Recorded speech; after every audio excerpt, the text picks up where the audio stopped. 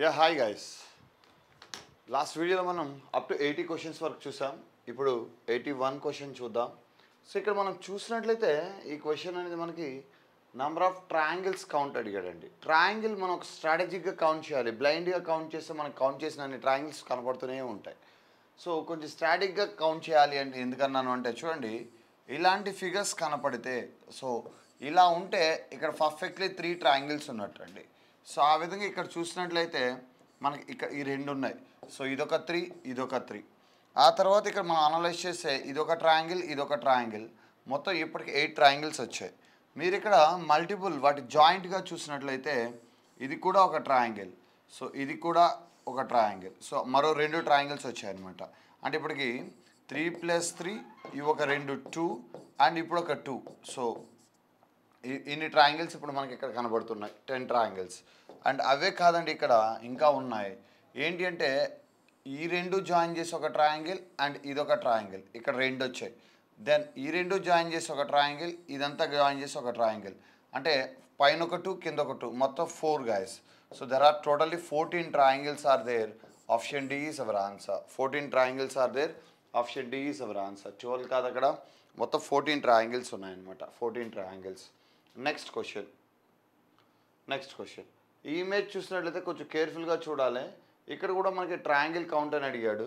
So triangle కౌంట్లో ఇక్కడ మనం చూసినట్లయితే ఒక క్వాడ్రిలేటరల్ కావచ్చు, ఒక క్వాడ్రిలేటరల్ దాని డయాగ్నల్స్ కావచ్చు. సో ఇలా ఇచ్చినప్పుడు 1 2 3 4, సో 4 × 2 దెర్ ఆర్ 8 ట్రయాంగిల్స్ ఉన్నట్టు. సో అలాంటిది ఇక్కడ ఏమన్నా ఉందా అంటే పర్ఫెక్ట్లీ గైస్, సో ఇది ఉందన్నమాట. సో ఇది, సో అప్పుడు ఇక్కడ ఎన్ని ట్రయాంగిల్స్ ఉన్నట్టు అంటే 8 ట్రయాంగిల్స్ ఉన్నట్టు. సో ఆ ఒక్క దీంతోనే మనకి 8 ట్రయాంగిల్స్ వచ్చేసాయి. సో ఇప్పుడు ఇంకా చూసినట్లయితే సో ఇది ఒక ట్రయాంగిల్ అండ్ ఇక్కడ ఇంకొక ట్రయాంగిల్ ఉంది చూడండి. సో 1 2, సో 8 + 2 అంటే ఇప్పటికే టోటల్ 10 ట్రయాంగిల్స్ వచ్చాయి.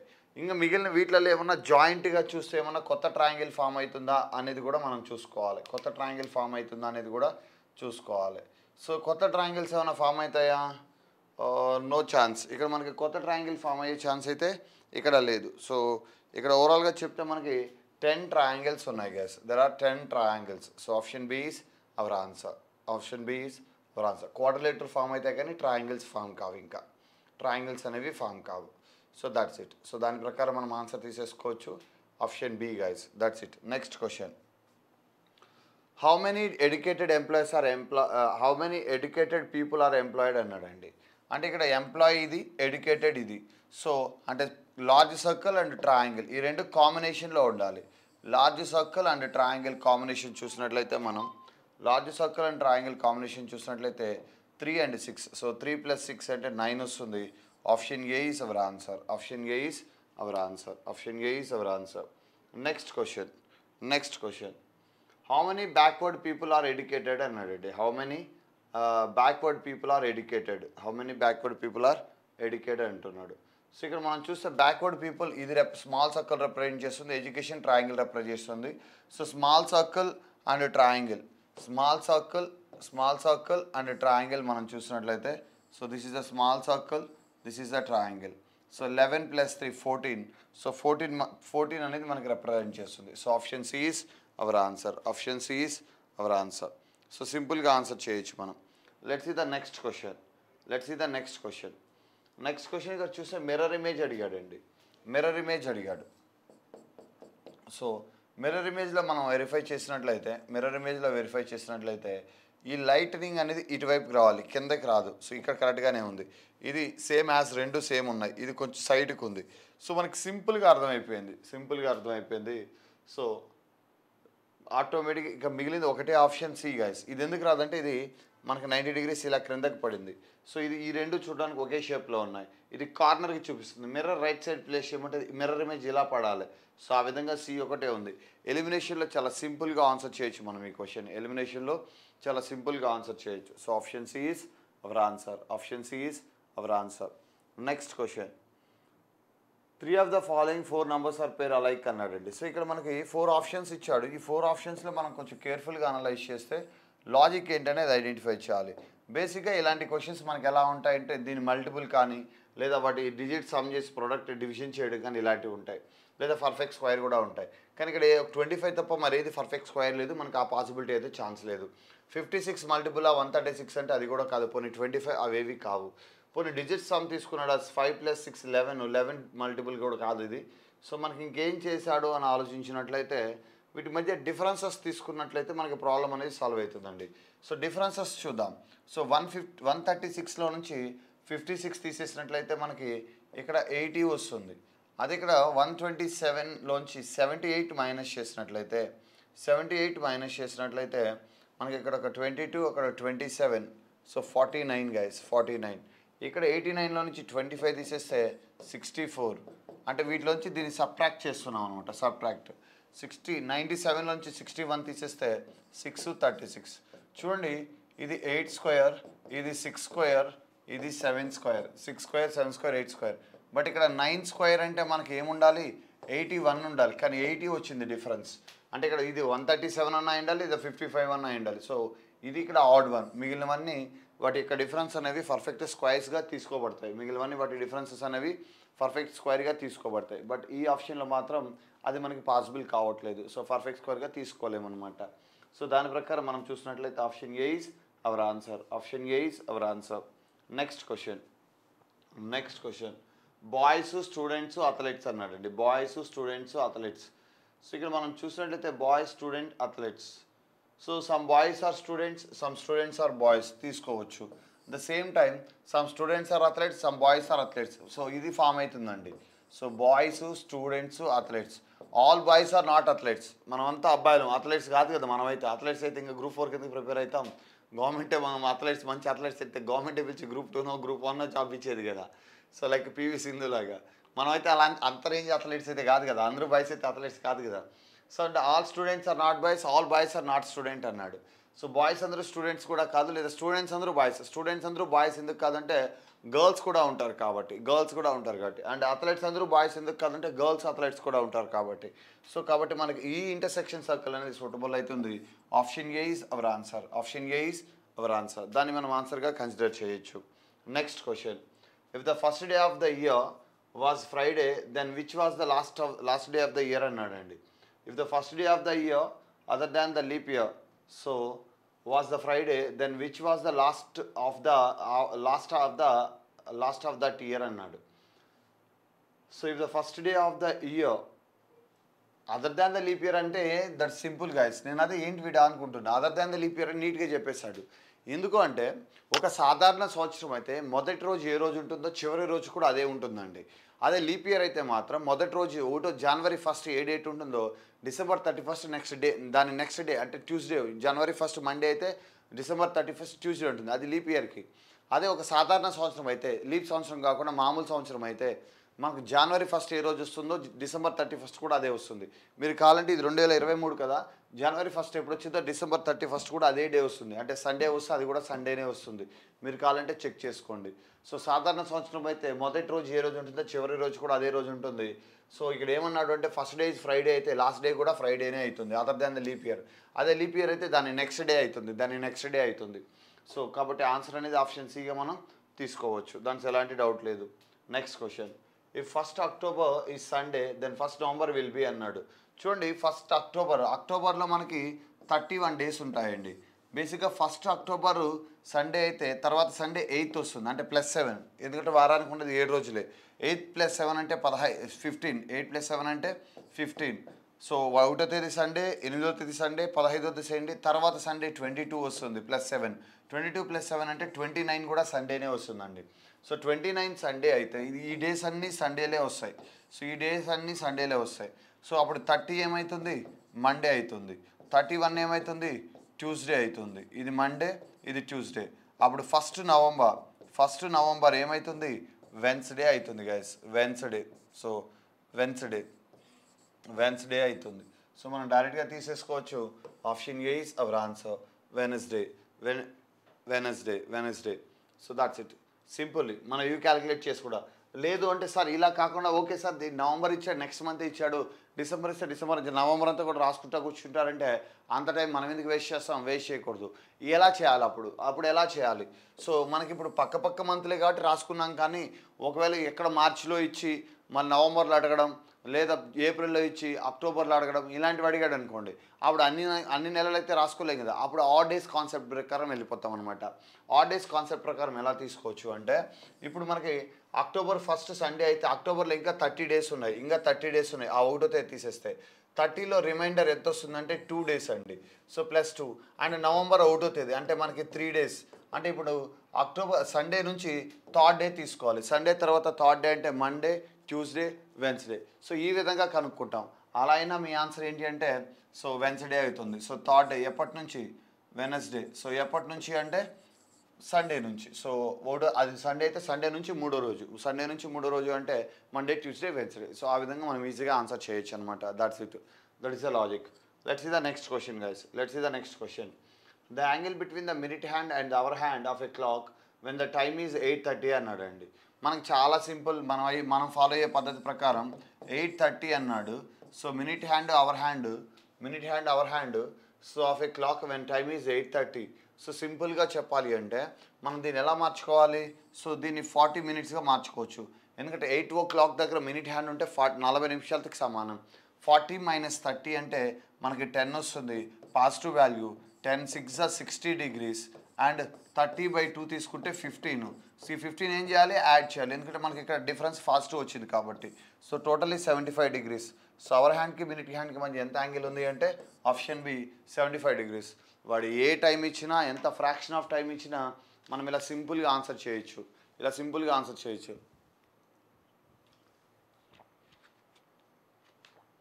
మీలో కొందరికి డౌట్ రావచ్చు, సార్ మీరు ఇలా పర్ఫెక్ట్గా చెప్పగలరేమో, మిగిలిన చెప్పలేమా అంటే హ్యాపీగా అండి.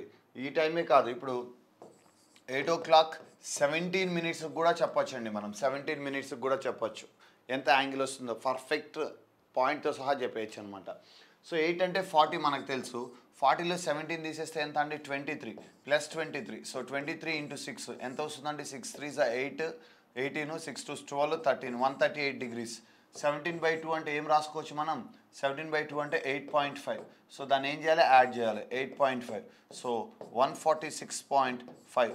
మీకు ఏదైనా ఫార్ములాస్ మీరు ఇంకేదైనా పద్ధతి ప్రకారం ఫాలో అయినా కూడా చూడొచ్చు. సో ఏ ప్రాబ్లం అయినా వాడు ఏ టైం అడిగినా simple concept.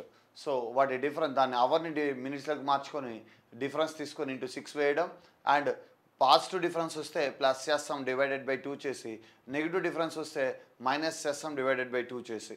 So that is the concept guys. So అది ఏ టైం ఇచ్చినా, ఎంత టైం ఇచ్చినా ఆన్సర్ సింపుల్గా చేయొచ్చు అనమాట. సో వాటిని అలవాటు చేసుకోండి. ఇలాంటి మెథడ్స్ ఎగ్జామ్లో మనకి టైం సేవ్ అవుతాయి, స్ట్రగుల్ కూడా. వన్స్ వీ లెర్న్ ఇట్, మళ్ళీ ఆ టాపిక్ గురించి మనం ఆలోచించాల్సిన పని లేదు. ఆ కైండ్ ఆఫ్ క్వశ్చన్స్ మళ్ళీ ప్రాక్టీస్ చేయాల్సిన పని లేదు. మాక్ టెస్ట్లో వచ్చినప్పుడు ప్రాక్టీస్ చేసుకుంటే సరిపోతుంది.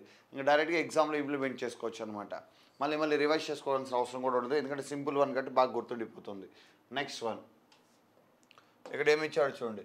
A clock set at 5 AM, the clock loose 16 minutes in 24 hours. What will be the true time when the clock indicate 10 PM on the 4th day అన్నాడు. 4th day అంటే ఇవాళ 5 AM అన్నాడు కదా. నెక్స్ట్ 5 AMకి మనకు 24 hours. ఆ next 5 first day next దీని తర్వాత next day first day 5 AMకి start అయ్యాం. Second day 5 AMకి 24 hours. Third day 5 AMకి ఒక 24 hours. Fourth day 5 AMకి 24 hours. అంటే మొత్తం 324 hours. 324 hours అంటే 72 hours. సో 72 అవర్స్కి మనకి 16 minutes ఇంటూ 3 times అనమాట. సో 48 minutes గెయిన్ అవుతుంది, లూజ్ అవుతుంది. 48 minutes లూజ్ అవుతుంది. ఇప్పుడు 5 AMకి క్యాలిక్యులేట్ చేస్తాం 4th డే, కానీ ఇక్కడ మనకు చెప్పింది 10 PM అన్నాడు. 5 AM నుంచి 5 PMకి 12 hours అండ్ 10 PMకి ఇంకొక 5 hours, 17 hours. సో 17 hours అంటే ఇంకొక 17 hours తీసుకోవాలి మనం. అంటే 72 + 17 అంటే 89 hours వస్తుంది మొత్తం టైం మనకి. సో ఇక్కడ ఇదేంటి అంటే లూజ్ అయిన టైం, సో లూజ్ అయిన టైం. సో మనకి ఇక్కడ 24 hours మనకి 16 minutes లూజ్ అయితే 16 minutes లూజ్ అయితే సో 89 hours ఎంత లూజ్ అవుతుందని క్యాలిక్యులేట్ చేయొచ్చండి. లేదు అంటే దీన్ని అర్థమెటికల్ ఆపరేషన్స్ కింద రాసుకోవాలి అంటే 24 hours 23 hours 23 hours 44 minutes 44 minutes అంటే ఒరిజినల్గా 24 అవర్స్ అవ్వాలి, అది 16 minutes లూజ్ అయ్యి 23 hours 44 minutes అవుతుంది. అలాంటప్పుడు మనకి 10 PM అంటే ఎగ్జాక్ట్లీ 89 hours. సో అప్పుడు రైట్ టైం ఏంటి? ఇది అర్థమెటికల్ ఆపరేషన్స్ అనమాట. ఈ విధంగా మనం అర్థమెటికల్ ఆపరేషన్ ద్వారా కనుక్కోవచ్చు దీన్ని. లేదు అంటే సింపుల్గా చెప్పాలి అంటే మనకి ఇది పర్ఫెక్ట్ వాల్యూ కావాలంటే 90 hours రాసేసుకోవచ్చు గైస్. అంటే +1 మనం అనుకుందాం. ఎందుకు అంటే ఇక్కడ 3 daysకి 48 minutes లాస్ అయిందా అంటే 89 hours 48 minutes అంటే 10 PM 48 minutes ఎక్కడికి? Morning 5 o'clock. 5 o'clock నుంచి 10 PM అంటే దాని తర్వాత నెక్స్ట్ అవర్ 11 అనుకుంటే కూడా మనం మొత్తం ఎన్ని అవర్స్ వస్తాయి? 20 hours వస్తాయి. సో 20 hours మనం చూస్తే 24కి 16 minutes అయితే 20 hours ఎంత తీసుకోవాలి? 20 hours ఎంత తీసుకోవాలి అంటే మనం 6/5 అలా అనుకున్నా కూడా 24 20 యా. సో 4 5 4 6 అలా అనుకున్నా కూడా మనం తీసుకోవచ్చు అనమాట. సో అప్పుడు మనకి 4:4 అంటే మనకి 12 minutes, ఇంకో 12 minutes యాడ్ చేసుకోవచ్చు మనం హ్యాపీగా. ఇంకో 12 minutesని యాడ్ చేసుకోవచ్చు. 12 minutes 5 o'clock 18 hours guys, sorry 18 hours అంటే 2:3 రేషియో లేదా 3:4 రేషియో. కాబట్టి మనకి 24కి 16 minutes అయితే 12 hours 16 hours ఎంత అవుతుంది? 12 minutes అవుతుంది. అది యాడ్ చేస్తే పర్ఫెక్ట్ అవర్. సో మనం ప్రిడిక్ట్ చేయొచ్చు అనమాట. వీటన్నిటిని డైరెక్ట్గానే ప్రిడిక్ట్ చేయొచ్చు. అంటే అప్రాక్సిమేట్గా మనం తీసుకున్నట్టయితే 90 hours అంటే మనం ఏమనుకుంటాం 11 AM కరెక్ట్గా వస్తుందా అనుకుంటే 90 hours ఎంత లాస్ అవుతుందంటే 60 నిమిషాలు లాస్ అవుతుంది. 90 hours 60 నిమిషాలు అంటే గంట తగ్గినట్టే కదా. అంటే 10 PM చూపిస్తుందంటే అక్కడ 11 PM ఉండాలి. అలా మనం ఆప్షన్ని ప్రిడిక్ట్ చేసి ఆన్సర్ చేయొచ్చు. లేదు మీరు సాల్వ్ చేస్తారంటే దీన్ని సాల్వ్ చేయండి. ఈ 44 minutesని బై 60 వేసుకోండి. బై 60 వేసుకుంటే 11/15 వస్తుంది. సో 23 11/15 మనం ఫ్రాక్షన్లో సింప్లిఫై చేసుకుంటే క్యాన్సిలేషన్ వెళ్ళిపోతుంది. సో సింపుల్గా ఆన్సర్ అనేది డైరెక్ట్గా మీకు వచ్చేస్తుంది. సో ఆ వాల్యూ అంటే డైరెక్ట్లీ వీ టేక్ 90 అనేది ఇక్కడ వచ్చేస్తుంది మీకు. సో దాంతో ఎలాంటి డౌట్ ఉండదన్నమాట. లేదు వీటి రేషియోస్ తీసుకున్న దాని ప్రకారం రాసుకోవచ్చు మనం, దాంతో ఏ డౌట్ ఉండాల్సిన అవసరం లేదు. So option A is our answer. Next question. So ఇక్కడ ఫజిల్ ఇచ్చాడు.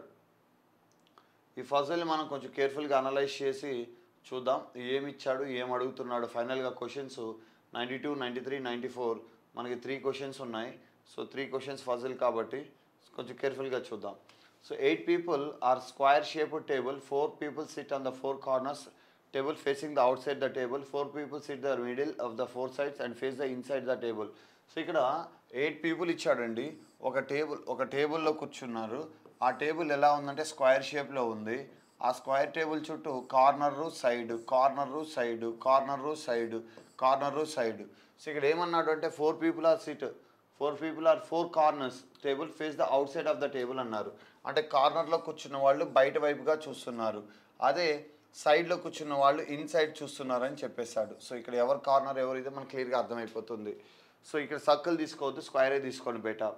దాన్ని ఏమన్నాడు చూడండి, ఏ sits to the immediate left of B. But ఏ అనేవాడు కార్నర్లో ఉంటే లెఫ్ట్ ఒక వైపు వస్తుంది, సైడ్లో కూర్చుంటే మరొక వైపు వస్తుంది. కాబట్టి ఇప్పుడు అన్సర్టనిటీ ఈ స్టేట్మెంట్తో స్టార్ట్ చేయొద్దు. B sits opposite to C, ఇది కూడా same.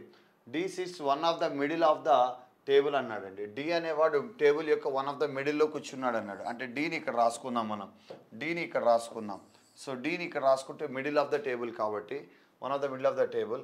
And G sits third to the right of D అన్నాడు. వీడు ఇన్సైడ్ చూస్తాడు కాబట్టి రైట్ అంటే ఇట్ సైడ్ మనకి యాంటీ క్లాక్ వస్తుంది.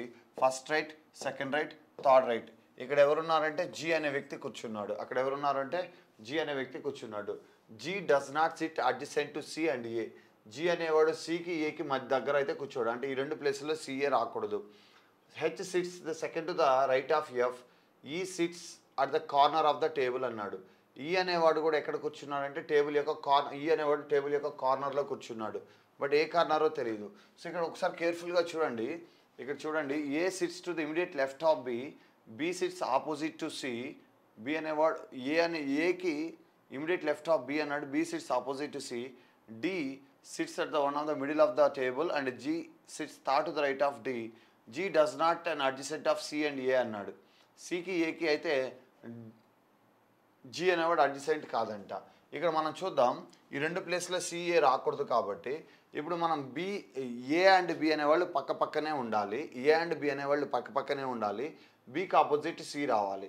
ఇప్పుడు మనం ఇక్కడ ఈ రెండు ప్లేసుల్లో బీని ఎక్కడ తీసుకున్నా సి ఇక్కడ రావాల్సి వస్తుంది. అండ్ ఏ అండ్ బి పక్కనే ఉండాలంటున్నాడు. ఏ అండ్ బి పక్కనే ఉండాలనుకుంటున్నాడు. అంటే ఇక్కడ బీని తీసుకున్నట్లయితే ఇక్కడ సిని తీసుకోవచ్చు, ఇక్కడ ఏని తీసుకోవచ్చు. ఇదొక పాసిబిలిటీ. లేదు ఈ పక్క మనం చూసినట్లయితే ఈ రెండు ప్లేసుల్లో బీని తీసుకోలేము. ఎందుకు అంటే బీని తీసుకుంటే సి అనేది ఒకటి ఆడన్న రావాలి, లేదు ఇక్కడ తీసుకుంటే ఇక్కడ దానికి జీకి అడ్జసెంట్ రావాలి. తీసుకుంటే ఇక్కడ తీసుకున్నామంటే బి ఇక్కడ తీసుకుంటే సి ఇక్కడ రాయొచ్చు. కానీ బి ఇక్కడ ఉంది అంటే ఏకి లెఫ్ట్లో ఉండాలి, అంటే ఏని ఇక్కడ రాయొచ్చు. సో మనకి ఈ రెండు పాసిబిలిటీస్ ఉన్నాయి. సో మనం ఫస్ట్ ఒక పాసిబిలిటీ వెరిఫై చేద్దాం.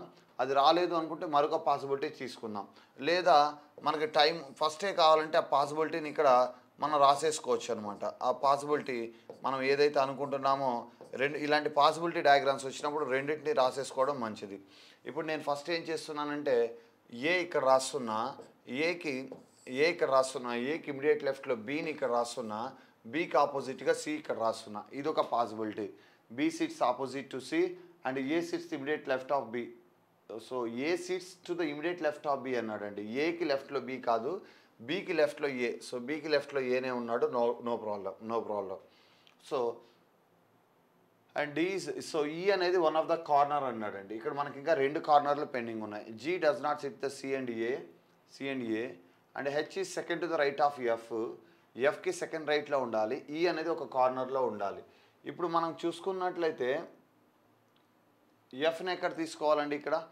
ఎఫ్ని ఇక్కడ తీసుకుంటే సెకండ్ రైట్ ఇక్కడ వస్తుంది, కార్నర్ వస్తుంది, హెచ్ ఇక్కడ వస్తుంది మనకు. కానీ ఈ అనేవాడు కార్నర్లో ఉండాలన్నాడు.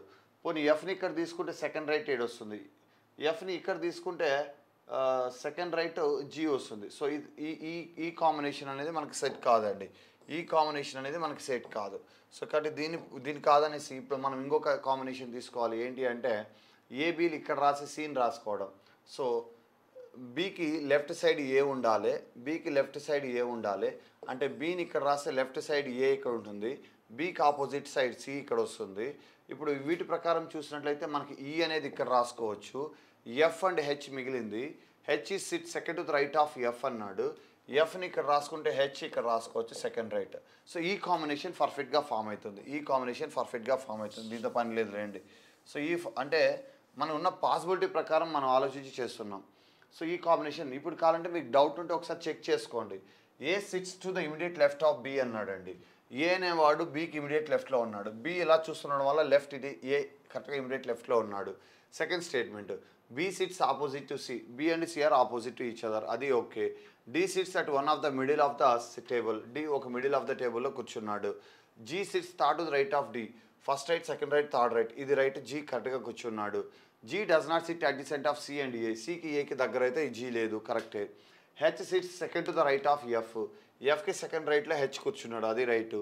ఈ sits one of the corner of the table. ఈ ఒక కార్నర్ ఆఫ్ ద టేబుల్లో కూర్చున్నాడు. పర్ఫెక్ట్గా అన్నీ సెట్ అయ్యాయి. ఇప్పుడు మనం క్వశ్చన్ చూడొచ్చు. 3 క్వశ్చన్స్ కదా, పర్లేదు, మనం 2 minutes స్పెండ్ చేయొచ్చు దీన్ని అరేంజ్ చేసేదానికి. So who among the following only person who sits between F and D అన్నాడండి. ఎఫ్కి డికి మధ్య ఎవరు కూర్చోన్నారు అన్నాడు. ఎఫ్కి డికి మధ్య only person who sits between F and D. ఎఫ్కి డికి మధ్య కూర్చున్న పర్సన్ ఎవరు అంటే see guys. So option B is our answer. ఎఫ్కి డికి మధ్య కూర్చున్న పర్సన్ సి. ఆప్షన్ బిని ఆన్సర్గా తీసుకోవచ్చు మనం. Next question, how many people are SIT between A and D. ఏకి డికి మధ్య ఎంతమంది వ్యక్తులు కూర్చో ఉన్నారు అన్నాడు. సో ఇక్కడ ఏకి డికి మధ్య చూస్తే ఒక వ్యక్తే ఉన్నాడండి. సో ఆప్షన్ బట్టి లేదు సార్ ఇలా చూద్దామంటే అక్కడ 5 వ్యక్తులు ఉన్నారు, ఇక్కడైతే ఒక వ్యక్తే ఉన్నాడు ఇమీడియట్. అక్కడ 5 అనే ఆప్షన్ లేదు కాబట్టి ఏ తీసుకోవచ్చు మనం. సో వన్ మెంబర్ ఉన్నాడు ఎవరికి, ఏకి డికి మధ్య. Next question, 3 of the following 4 are like in certain way and hence from a group find out which does not belong that group అన్నాడండి. ఇచ్చిన వాటిల్లో ఆ గ్రూప్కి సంబంధం లేనిది ఇక్కడ ఏముంది అని అడుగుతున్నాడు. ఇక్కడ మనం కొంచెం కన్సిడర్ చేసినట్లయితే, కొంచెం కేర్ఫుల్గా కన్సిడర్ చేసినట్లయితే సిఏజిఈ అన్నాడు. సిఏజిఈ చూద్దాం. సిఏజిఈ చూడండి, ఇక్కడ ఈ corner, C corner, G corner, కానీ ఏ అనేవాడు కార్నర్ కాదనమాట. సో మనకి ఇచ్చిన 4 ఆప్షన్లో ఏ తప్ప మిగిలిన 3 కార్నర్సే. ఏ ఒక్కడే కార్నర్ కాదు, సైడ్లో కూర్చో ఉన్నాడు. సో అది డిఫరెంట్. మిగిలిన ముగ్గురు అవుట్ సైడ్ చూస్తున్నాడు, వీడు ఇన్సైడ్ చూస్తున్నాడు. అది లాజిక్గా చెప్పుకోవచ్చు మనం. Option B is our answer. Next question.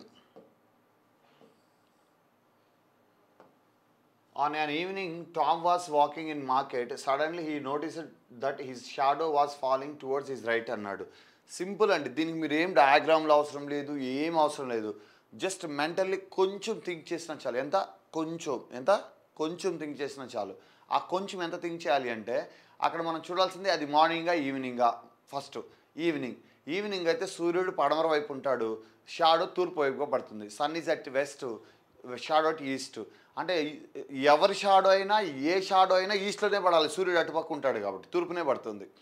So అంటే ఇప్పుడు అతని షాడో తనకి కుడివైపున పడుతుంది అంటున్నాడు. అంటే తన కుడివైపు తూర్పుని చూపిస్తూ ఉంటే అతను ఏ దిక్కున చూడాలి అనేది మీరు అర్థం చేసుకోవాలి. సో అతని తూర్పు కుడివైపుకు చూపిస్తుంటే అతను ఉత్తరం చూస్తున్నప్పుడే రైట్ సైడ్ ఈస్ట్ వస్తుంది, లెఫ్ట్ సైడ్ వెస్ట్ వస్తుంది. సో ఇది మన మైండ్లో ఉంటే చాలా ఈజీ అయిపోతుంది డైరెక్షన్స్. సో కాబట్టి అతను ఉత్తర దిక్కున చూస్తున్నప్పుడే అతని కుడివైపున తూర్పు వస్తుంది, అతని షాడో తూర్పు దిక్కున పడుతుంది కాబట్టి, ఎందుకంటే ఈవినింగ్ అన్నాడు కాబట్టి. So that's very clear. So find the which direction was he facing అంటే 100% నార్త్. సో ఉత్తరం దిక్కున ఫేస్ చేస్తాడు. అంత మాత్రం ఆలోచిస్తే చాలండి, ఇంకా అంతకుమించి ఆలోచించాల్సిన అవసరం కూడా లేదు అక్కడ. అంత మాత్రం ఆలోచించామంటే ఈజీగా ఆన్సర్ చెప్పచ్చు.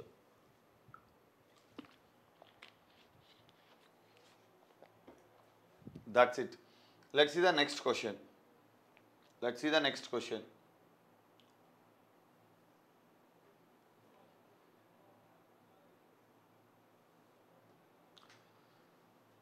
8 books ఇక్కడ ABCD PQRS are kept in a racks one above other. The 3 books are kept between A and R. Book P is just below the book R. So A and R కి మధ్య 3 బుక్లు ఉన్నాయంట. P అనే book R కిందే ఉందంట. చూడండి ఇక్కడ మనం రాసుకోవచ్చు, కాకపోతే ఇక్కడ పాసిబిలిటీస్ ఎక్కువ అండి. ఏంటి అంటే ఇప్పుడు మనం 2 పాసిబిలిటీస్ తీసుకుందాం.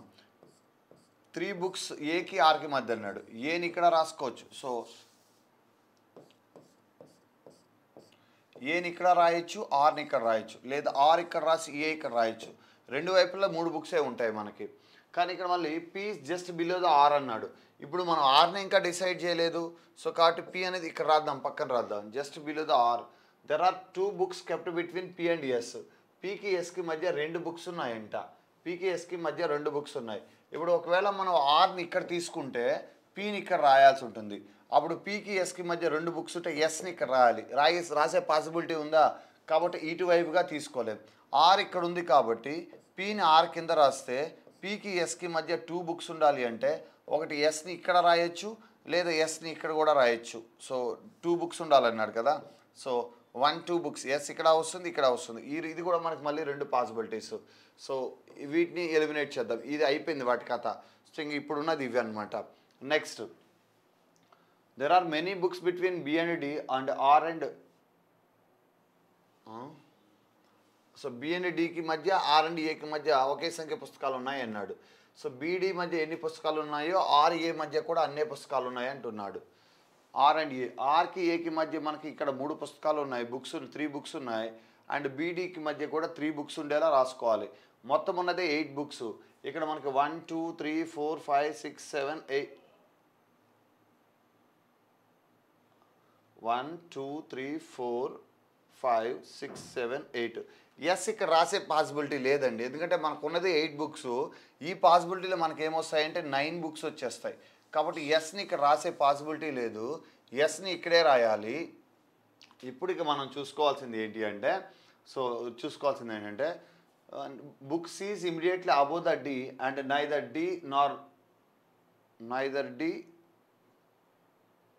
తక్షణం పైన ఉంది. డి అండ్ ఏ ర్యాంకులో మొత్తానికి క్రింద లేవంట. డి అండ్ ఏ అనేవి కింద అయితే లేవు అంటున్నాడు. So neither did not D lower most rank కాదు అంటున్నాడు. సో దీని ప్రకారం డీని కానీ ఏని కానీ లోయర్ మోస్ట్ రాయడానికి లేదు. సో డీకి ఆర్కి మధ్య B is above the D అన్నాడు. సో బి అండ్ డికి మధ్య ఎన్ని బుక్స్ ఉన్నాయో ఏ అండ్ ఆర్కి మధ్య కూడా అన్ని బుక్స్. సో ఇక్కడ 3 books ఉన్నాయి కాబట్టి బి అండ్ డి మధ్య కూడా మనం 3 books వచ్చేలా రాసుకోవాలి.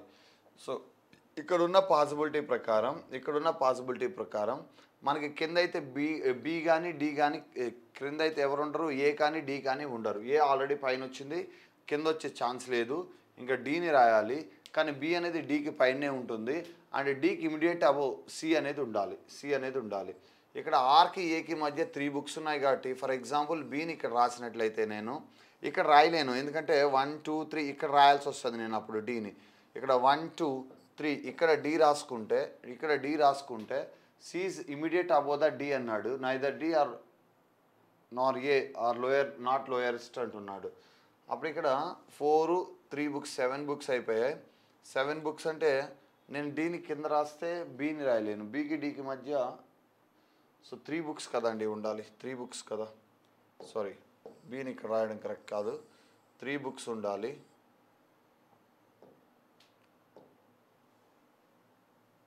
సో 3 బుక్స్ ఉండాలి. అప్పుడు డీని ఇక్కడ రాసి బీని ఇక్కడ రాస్తే 3 బుక్స్ సరిపోతుంది. కానీ వాడు డి అనేది కింద ఉండద్దు అన్నాడు కదా, book be is above the B అన్నాడు. సో బీడీకి మధ్య ఆర్ఏకి మధ్య ఎన్ని బుక్స్ ఉన్నాయి, సేమ్ అంటున్నాడు. 2 books between P and yes, పీకి ఎస్కి మధ్య 2 బుక్స్ ఉండాలి. Are book P just below the book or, books is immediate above the D పైనే సి ఉంటుంది.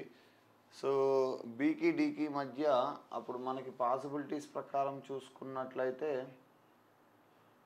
ఈ వాల్యూస్ని పైన తీసుకుంటే, కింద కాకుండా పైన తీసుకుంటే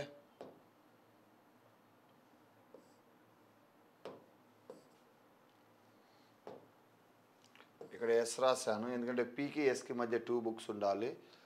book C is immediate above the D and book B is above D. B and D మధ్య ఆర్ అండ్ ఏకి మధ్య ఎన్ని ఉన్నాయో అని ఉండాలి, 3 ఉండాలి. సో పైన ఇక్కడ తీసుకున్నట్లయితే బి పైన సికి ఇమీడియట్ అబోవ్ డి ఉండాలన్నాడు. అది పాసిబుల్ కాదు కదా మనకి,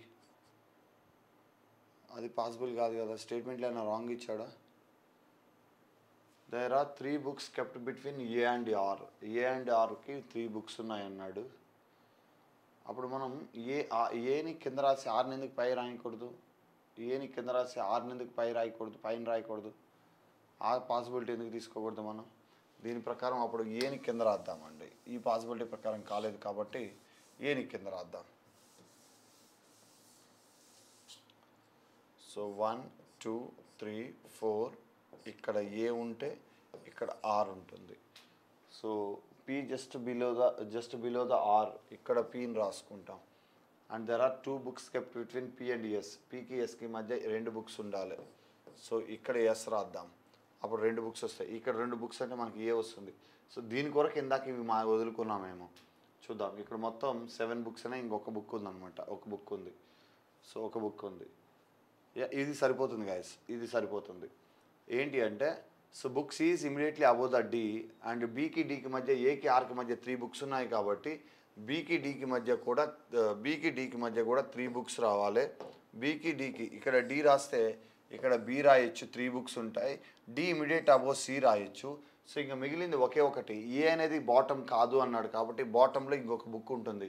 అది ఏంటంటే క్యూ అనే బుక్ బాటంలో ఉంటుంది. So this is perfect guys. ఇందాక నేను ఈ పాసిబిలిటీని రివర్స్ రాయడం వల్ల రాలేదు. సో అలా వెరిఫై చేసుకుంటే అయిపోతుంది. ఒకసారి చెక్ చేద్దాం conditions. There are 3 books between A and are, ఈ ఆర్కి ఏకి మధ్య 3 బుక్లు ఉన్నాయి. అండ్ పీ జస్ట్ బిలో ఆర్కి కింద పీ ఉంది. And there are 2 books kept between P and yes, పీకి ఎస్కి మధ్య 2 బుక్స్ ఉన్నాయి, సరిపోయింది. There are as many books R B and D, బీకి డీకి మధ్య ఎన్ని బుక్స్ ఉన్నాయో ఆర్కి ఏకి మధ్య కూడా అన్ని బుక్స్, ఆర్కి ఏకి మధ్య 3 ఉన్నాయి. సో బీకి డీకి కూడా 3 బుక్స్ ఉండాలి.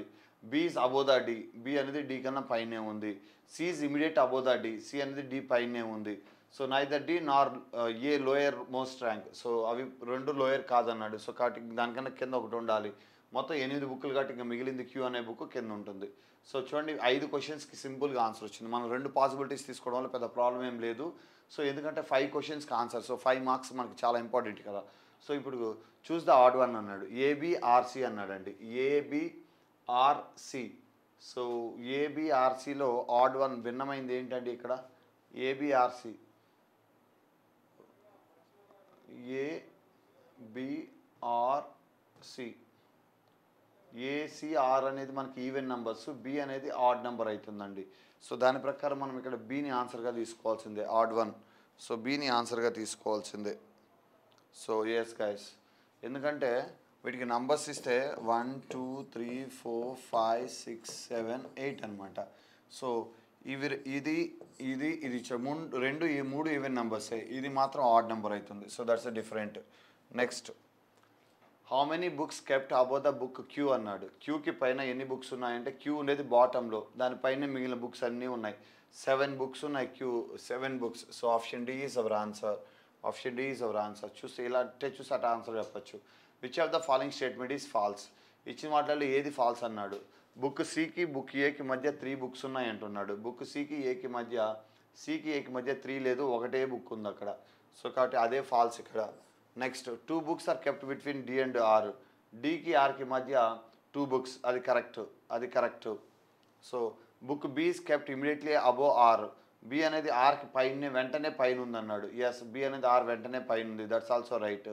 Next, none of this. So ఇక్కడ మనకి ఆప్షన్ ఏ ఇస్ రాంగ్. సికి ఏకి మధ్య మనం చూసినట్లయితే సికి ఏకి మధ్య 1 బుక్ మాత్రమే ఉంది, వాడు 3 బుక్స్ అన్నాడు. So that's wrong. Next question, which book is kept lower most rank? Lower most ర్యాంక్లో మనకు ఉన్నది ఏంటంటే క్యూ అనే బుక్. టాప్లో వచ్చి ఎస్ ఉంది, బాటంలో క్యూ ఉంది. So that's our answer.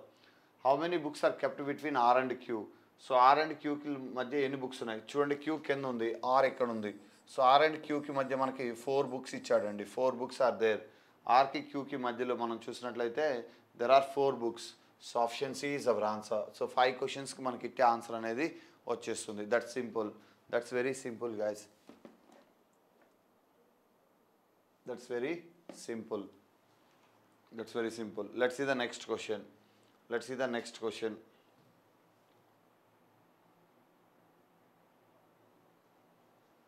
Next question.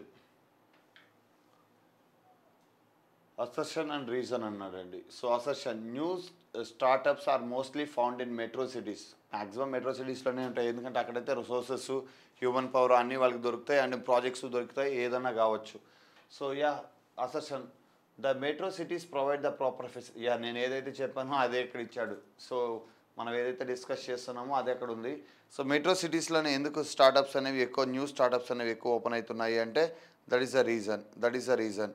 So ఇప్పుడు మనకి ఇక్కడ అసర్షను రైటే, దాని రీజను రైటే. Metro cities provide the proper facilities of resources such as transportation, electricity, networking and knowledge. మనకి మెయిన్గా ఏ స్టార్టప్కైనా కావాల్సింది ట్రాన్స్పోర్టేషన్, ఎలక్ట్రిసిటీ, నెట్వర్కింగ్ అంటే కనెక్టివిటీ. వాళ్ళు తయారు చేసే ప్రోడక్ట్ ఈజీగా మార్కెటింగ్ చుట్టుపక్కల అంతా పంపించడానికి స్కాటర్డ్ రోడ్స్ ఇవన్నీ కావాలన్నమాట, కనెక్టివిటీ. సో దాని ప్రకారం మనం ఆలోచించినట్లయితే దట్స్ గుడ్. సో కాబట్టి ఇప్పుడు దీని ప్రకారం మనం చూసినట్లయితే మనకి అసర్షను రైటే, రీజను రైటే, బోత్ ఆర్ ట్రూ. దీనికి perfect example assertion and reason అనేవి ఎలా చూడాలంటే, assertion is an established fact, లేదంటే జనరల్ ఒపీనియన్ బేస్డ్. సో ఇలాంటి అసర్షన్ అంటేనే కొంచెం స్ట్రాంగ్గా చెప్పడం అనమాట, సో ఎఫెక్టివ్గా. సో దానికి సమర్థిస్తూ ఇచ్చిన రీజన్ అనేది దాన్ని ఎక్స్ప్లెయిన్ చేయగలుగుతుందా లేదా, అది నిజమేనా అని చూపిస్తుందా లేదా అనేది తీసుకోవాలి. ఫస్ట్ రెండింటిని ఇండివిజువల్గా చూడాలి, దేనికి అది నిజమా అనేది చూసుకోవాలి. ఆ తర్వాత మొదటి అసర్షన్కి రీజన్ అనేది కరెక్ట్ ఎక్స్ప్లెనేషనా కాదా అనేది చూసుకోవాలి, దాన్ని బట్టి ఆన్సర్ చేయాలి మనం. సో ఇప్పుడు మనకి చూసినట్లయితే both are true, are reason is a correct explanation of assertion. So option A is our answer. Next question, ఇంకా తెలుగులో ఇచ్చాడు, not a problem. Next question,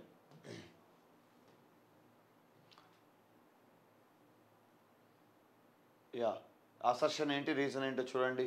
the cycle of day and night goes on ఇంటరప్టెడ్లీ without ever coming to A halt అన్నాడండి. The cycle of day and night goes on ఇంటరప్టెడ్లీ without ever coming an halt. పగలు రాత్రి చక్రం ఎప్పుడు ఆగకుండా నిరంతరాయంగా కొనసాగుతుంది అన్నాడు. So ఇక్కడ ఏంటంటే సైకిల్ అంటే మన బైస్కేల్ కాదండి, మన ఈ ఆర్టీసీ ఒకప్పుడు ఆర్టీసీ చక్రాలు ప్రగతి రథ చక్రాలు అనేవాళ్ళు, ఆర్టీసీ చక్రాలు ప్రగతి రథ చక్రాలని రాసేవాళ్ళు అనమాట. అవి ఆగవు ఎప్పుడు, ఎందుకంటే ప్రజలు దాని మీద ట్రావెల్ చేసి వాళ్ళ యొక్క కావాల్సిన నిత్య జీవితంలో వాళ్ళు ఒక ప్లేస్ నుంచి ఒక ప్లేస్కి, మనం కూడా అంతే కదా, ఇప్పుడు ఇంట్లో నుంచి ఒక చేయలేం కదా. సో ఇలా ట్రాన్స్పోర్టేషన్కి అయితే మనకి కావాలి, సో వాటి మీద ఆధారపడతాం కాబట్టి ఆ కాంటెక్స్ట్ మనకి అవి ఆగదు, ఎందుకంటే ప్రగతి రథచక్రాలు కాబట్టి అవి వితౌట్ హాల్ట్ జరుగుతున్నట్టే పగలు రాత్రి. ప్రతి 24 గంటలకు భూమి సూర్యుని చుట్టూ తిరుగుతుంది అన్నాడు. ప్రతి 24 గంటలకు భూమి సూర్యుని చుట్టూ తిరగదు, భూమి తన చుట్టూ తాను తిరుగుతుంది. సూర్యుని చుట్టూ అయితే 1 సంవత్సరం కాలం పడుతుంది. సూర్యుని చుట్టూ తిరగడానికి ఎంత కాలం పడుతుంది అంటే 1 సంవత్సరం కాలం పడుతుంది, 24 గంటలకి తిరగదు. సో ఇక్కడ మనం ఏం చెప్పొచ్చు అంటే గైస్, ఎర్త్ రివాల్వ్స్ ప్రతి 24 గంటలకు భూమి సూర్యుని చుట్టూ, earth revolves around the sun every 24 hours. అంటే దీని అర్థం ఏంటంటే ప్రతి 24 గంటలకి తిరుగుతుందని కాదు, 24 గంటలు సూర్యుని చుట్టూ తిరగడానికి ప్రయత్నిస్తుంది. సో మనకి 24/7 తిరుగుతూనే ఉంటుంది. అట్లా మొత్తం ఒక రౌండ్ వేసుకొస్తే సంవత్సర కాలం పడుతుంది. 24 గంటల్లో రౌండ్ వేసుకొస్తుందని చెప్పట్లేదు. ప్రతి 24 గంటలకు భూమి సూర్యుని చుట్టూ తిరుగుతుంది. ప్రతి 24 గంటలకు కాదు, ప్రతి 24 గంటలు అని చెప్పాలి. ఇది రాంగ్ ఇక్కడ. లేదు అంటే మనం దీన్ని ఎలా కన్సిడర్ చేయొచ్చు అంటే ద సైకిల్, పగలు రాత్రి చక్రం ఎప్పుడు ఆగకుండా నిరంతరాయంగా కొనసాగుతుంది అన్నాడు. బట్ అది అన్ఇంటరప్టెడ్లీ cycle of the day.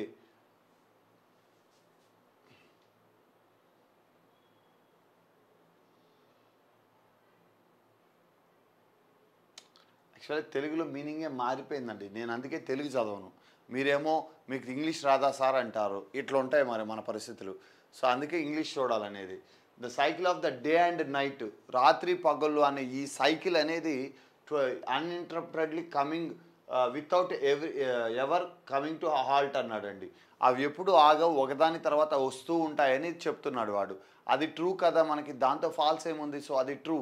So దానికి రీజన్ ఏంటంటే the earth revolves around the sun every 24 hours అన్నాడు. ఇది ఫాల్స్. సన్ చుట్టూ 24 అవర్స్ తిరగదు, తన చుట్టూ తాను 24 అవర్స్ తిరగడం వల్ల సన్ వైపుగా తిరగడం అనేది చెప్పచ్చు మనకి. బట్ ఇక్కడ assertion is true, reason is false guys. So option C is మన ఆన్సర్. ఎందుకంటే అవి ఎప్పుడు ఆగవు, సన్ చుట్టూ తిరగడం వల్ల కాదు, తన చుట్టూ తాను తిరగడం వల్ల ఆ 24 గంటల్లో మనకు అది ఫామ్ అవుతాయి అనమాట, అది ఫామ్ అవుతాయి. So option C is our answer. Option C is our answer. Next question, temperature of Delhi is more than that of the temperature of Shimla అన్నాడు అండి. ఢిల్లీలో టెంపరేచర్ సిమ్లా కన్నా ఎక్కువ ఉంటుంది అన్నాడు. అది 100% అండి. సిమ్లా అనేది మనకు కొంచెం హిల్ స్టేషన్ ఏరియా కాబట్టి అక్కడ చల్లగా ఉంటుంది. ఢిల్లీలో ఏదైనా ఎక్స్ట్రీమే పొల్యూషన్ వల్ల. సమ్మర్ వెళ్తే హెవీ హీట్, వింటర్ వెళ్తే హెవీ కోల్డ్. సో అలా ఉంటుంది అనమాట. సో మీరు ఎప్పుడైనా వెళ్తే మీకు ఎక్స్పీరియన్స్ అవుతుంది అది.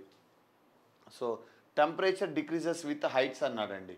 ఎస్, మనం హైట్స్కి వెళ్ళే కొద్దికి టెంపరేచర్ తగ్గుతుంది. అందుకే మనకి హిల్ స్టేషన్స్ పర్వతాలపైకి వెళ్తే చల్లగా ఉంటుంది అనేది అందుకొరకే. సో ఇక్కడ మనం చూస్తే temperature of the Delhi more than that of the temperature of Shimla అన్నాడు. సో సిమ్లా ఉష్ణోగ్రత కంటే ఢిల్లీ ఉష్ణోగ్రత ఎక్కువ ఉంటుంది అంటున్నాడు. అది నిజమే, ఎందుకంటే అది కొంచెం హిల్ స్టేషన్లో ఉంటుంది. ఢిల్లీ అనేది ప్లెయిన్ ఏరియా కాబట్టి మనకు అక్కడ టెంపరేచర్ ఎక్కువ ఉంటుంది. దాని టెంపరేచర్ డిక్రీజెస్ విత్ హైట్స్. ఎందుకు అలా అంటే హైట్స్కి వెళ్ళే కొద్దిగా, ఎత్తు వెళ్ళే కొద్దికి టెంపరేచర్ అనేది తగ్గుతుంది. మనం ట్రోపోస్పియర్లో ఉన్నాం. ఆ తర్వాత మళ్ళీ ఇంక్రీజ్ అవుతుంది, అది వేరే విషయం అండి. పర్వతాల విషయంలోకి వస్తే ఇది correct. So both are correct అండి. Are is a correct explanation of assertion. So reason is a correct explanation. So option A is our answer guys. Option A is our answer. Next question. ఇక్కడ మనం చూసినట్లయితే ఏ రెండు symbols నంబర్స్ని interchange చేస్తే equation correct అవుతుంది అన్నాడు. ఇక్కడ division అయితే already పర్ఫెక్ట్గా డివిజిబుల్ అవుతుంది, అయినా మనకి డివిజన్ ఇచ్చాడు. మైనస్ ప్లేస్లో డివైడ్ చేయడం వల్ల, మైనస్ ప్లేస్లో డివిజన్ తీసుకున్నట్లయితే 5/7 మనకి పర్ఫెక్ట్గా డివిజిబుల్ కాదు. అండ్ 13కి 5. అండ్ ఇక్కడ ఇంకోటి ఏం చెప్పాడు అంటే 5 and 13 ఇంటర్చేంజ్ చేయమన్నాడు. ఒకవేళ మైనస్ ప్లేస్లో డివిజన్ ఇక్కడ పెట్టి, సో 5 ప్లేస్లో 13 డివిజిబుల్, సో 13/7 పక్కన ఇంటూ ది 5 times క్యాన్సిల్ చేయొచ్చు కావాలంటే 5 times, సో 65 అవుతుంది. మైనస్ నెగిటివ్ వాల్యూ అవుతుంది. సో దట్స్ నాట్ పాసిబుల్, పక్కన పెట్టేయచ్చు మీరు. సో ప్లస్ ప్లేస్లో డివిజన్, ఇక్కడ డివిజన్ పెడితే అసలు పాసిబులే కాదు. 13 35 మార్చమన్నాడు. 35 divided by 10 అన్నా కూడా మనకి 3.5 ఫ్రాక్షన్ వస్తుంది, కానీ డివిజిబుల్ కాదు. దాన్ని ఎలిమినేట్ చేయొచ్చు. ఇచ్చిన ఈ రెండు ఆప్షన్లో మనం దేన్ని ఎఫెక్టివ్గా తీసుకుంటే సరిపోతుందో చూడాలి. డివిజన్ ఎలానో పర్ఫెక్ట్గా అవుతుంది కాబట్టి ఈ వాల్యూ 2 అని చెప్పచ్చు. లేదు 5 ప్లేస్లో 7 పెడితే 10ని డివైడ్ చేయదు, అది ఎలిమినేట్ చేయొచ్చు. ఇప్పుడు 10 ప్లేస్లో మనం కానీ 35 పెడితే ఇది మనకి డివైడ్ చేస్తుందండి, ఇది మనకి డివైడ్ చేస్తుంది అనమాట. అంటే మనకి ఆప్షన్స్ చూస్తే 3 ఆప్షన్స్ ఎలిమినేట్ అయిపోయి మిగిలింది ఇది ఒకటే. సో 10 ప్లేస్లో 35 పెట్టినట్లయితే 5 35ని 7 times క్యాన్సిల్ చేస్తుంది. ఇక్కడ 10 వస్తుంది. ఇంటూ ప్లేస్లో మైనస్ ప్లేస్లో ఇంటూ. సో 7 7s are 49, 49 ఒక 13. So 13 plus 7 into 7 minus 10. So 7 7 49 ఒక 13 అంటే 52 62. 62లో 10 తీసేస్తే 52 వస్తుంది. So that's perfect guys. కాబట్టి మనకి ఆప్షన్ బి అనేది ఆన్సర్గా ఎంచుకోవచ్చు. మిగిలిన ఆప్షన్స్ ఎందుకు కాదు అనేది మనం క్లియర్గా ఎలిమినేట్ అనేది చేయగలుగుతున్నాం. దాని ప్రకారం చూసినా మనం ఆన్సర్ చెప్పుకోవచ్చు.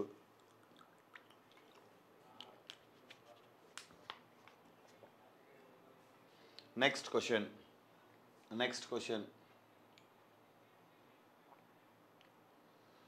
ఇక్కడ మనం చూసినట్లయితే యా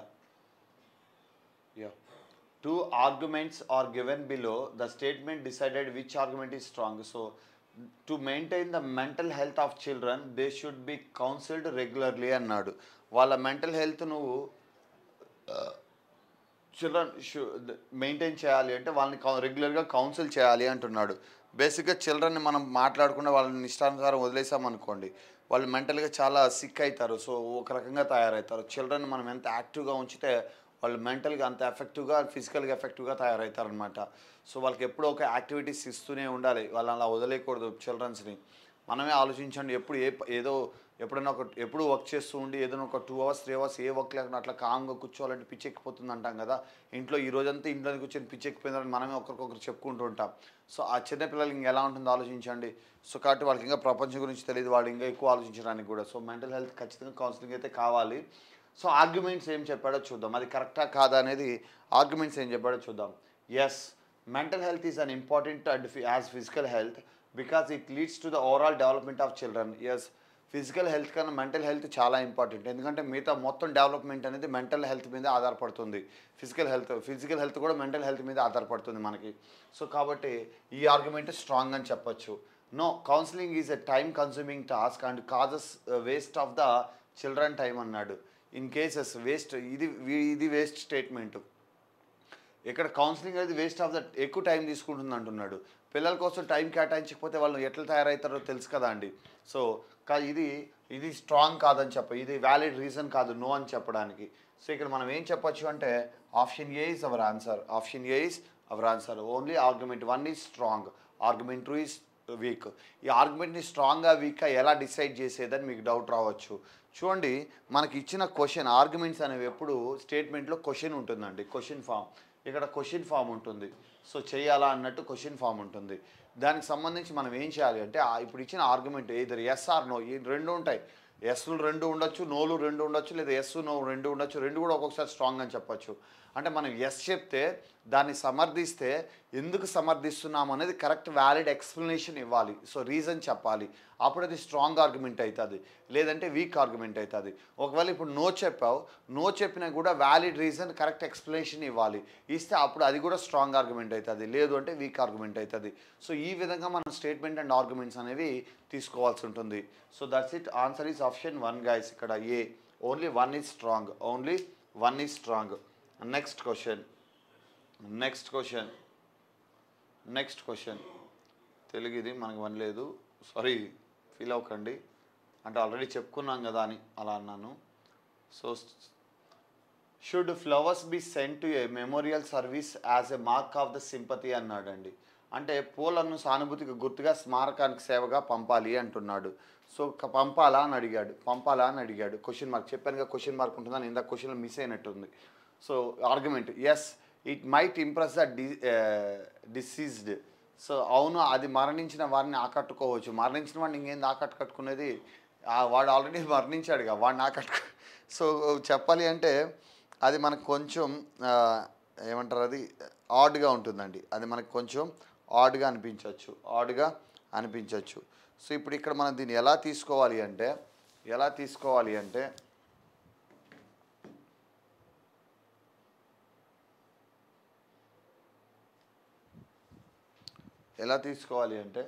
సో డిసీజ్డ్ వాడిని ఆకట్టుకోవడం అనేది కరెక్ట్ కాదు. No, the diseased family members might feel bad for that. So అలా పూలను పంపించడం వల్ల మరణించిన వ్యక్తి కుటుంబ సభ్యులు బాధపడవచ్చు అంటున్నాడు. అలా ఏం బాధపడరండి. సో ఎందుకంటే ఆల్రెడీ వాళ్ళు చనిపోయిన దానికి బాధపడుతుంటారు. మనం పూలను పంపించడం వల్ల ఏం బాధపడరు. సో పూలను ఎందుకు పంపిస్తామంటే సింపతిక్ సింబల్గానే పంపిస్తాం. అంటే మనం కండోలెన్స్ తెలియజేస్తున్నాము, సో అని స్మారక్ అని గుర్తుగా అలా పంపిస్తామన్నమాట. సో దానివల్ల అయితే ఆడ అంత ఇవేమైతే జరగవు. సో దాని గురించి మనం అంత హైరాణ పడాల్సిన అవసరం అయితే లేదండి. So that's it. Let's see the next question guys. Next question.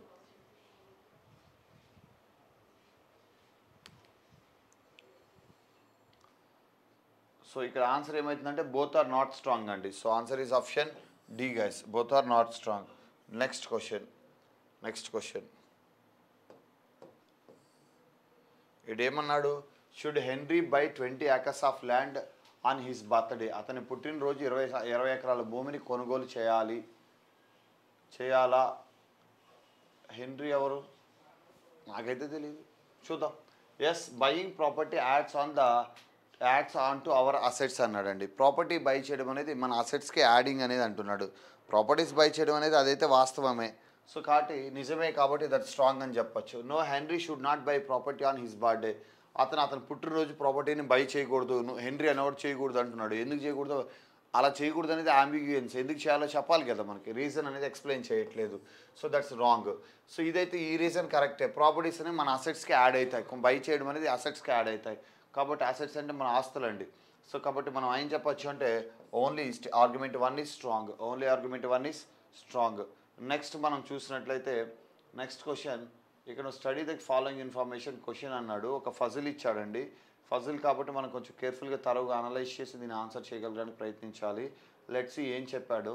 There are 9 friends MNOPQRSTU and O is 2 kilometers east of N అన్నాడండి. ఓ అనే వ్యక్తి ఈ ఎన్కి ఈస్ట్ డైరెక్షన్లో 2 kilometers ఉన్నాడు. సో డైరెక్షన్స్ మనం అరేంజ్ చేసుకోవాలి, తప్పదు. ఫజిల్ ఇది. సో క్వశ్చన్స్ అనేవి దీనిపైన 2 క్వశ్చన్స్ ఉన్నాయి. సో చూద్దాం.